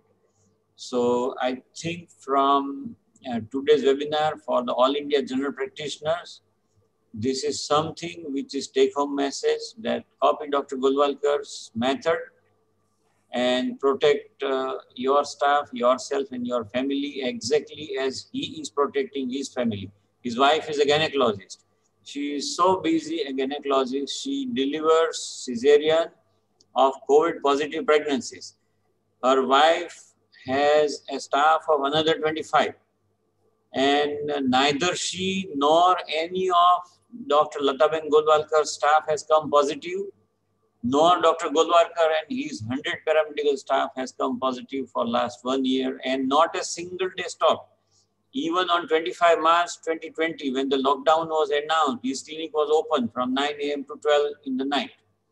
And Lataben Golwalkar never stopped her clinic for a single day. She is working all the days. from the rigid most lockdown. Even at that time she was working, Dr. Golwalkar was working. So we just need to copy them. That's my take home message. I mean, I took that message from him 1 year ago, and I suggest that it's still not late for all of us to take that message from him. Thank you, Dr. Daga, please. I thank all of you. And I say, Dr. Sanjay, to conclude this webinar. Yes, Dr. Golwalkar, you want to say something? Dr. Kakadia was telling that if you don't go out with blue mouth, but if you go out with your blue mouth, police will charge you 1,000 rupees.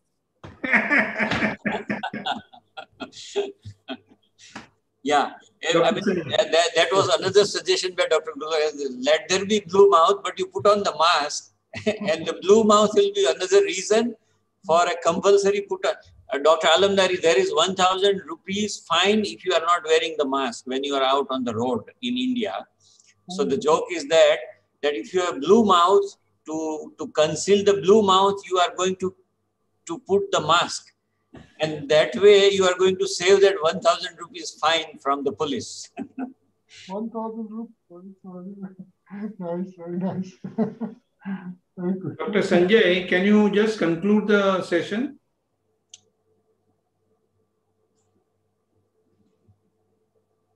No, unmute yourself, Sanjay, please. May I request Dr. Daga sir to call the All India President, Dr. Temburnikar sir, please? Dr. Temburnikar sir.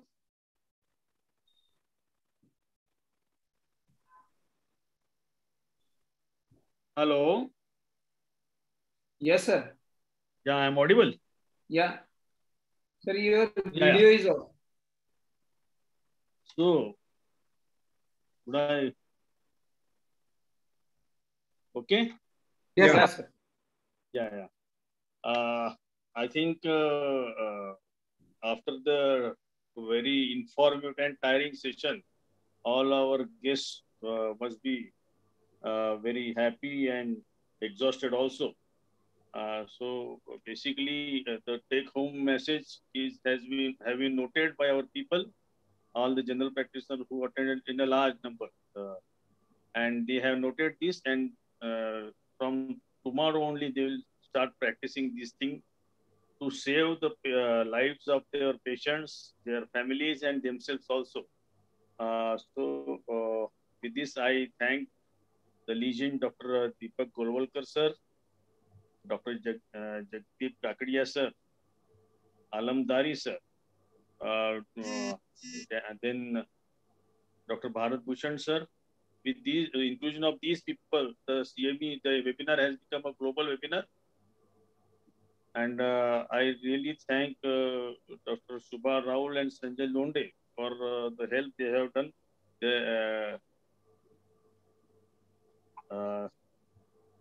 The help and the hand of cooperation they have extended towards our association, as they are the active members of the association. And last but not the least, I sincerely thank Dr. Girish for the technical support he has given to this webinar. And with this, I thank all the dignitaries and for this very, very, very informative and life-saving webinar or life-saving chunk of knowledge they have given to our people. So thank you all for this, and we'll extend this cooperation in future also. With this, I conclude this session. Thank you. You're welcome. Have a nice time and good luck. It's my pleasure. Good luck. Thank you, everybody. Thank you. Thank you, everybody. Bye. Thank you. Thank you, everybody. Bye. Goodbye, Dr. Alamdari. Goodbye. Bye. Bye. Have a nice time and good luck. Be happy. Stay safe. Thank you and good night all. Thanks for sharing all the knowledge and experiences with us. No, it's my pleasure. It's my pleasure. Have a nice time and goodbye. Bye. Bye. Bye.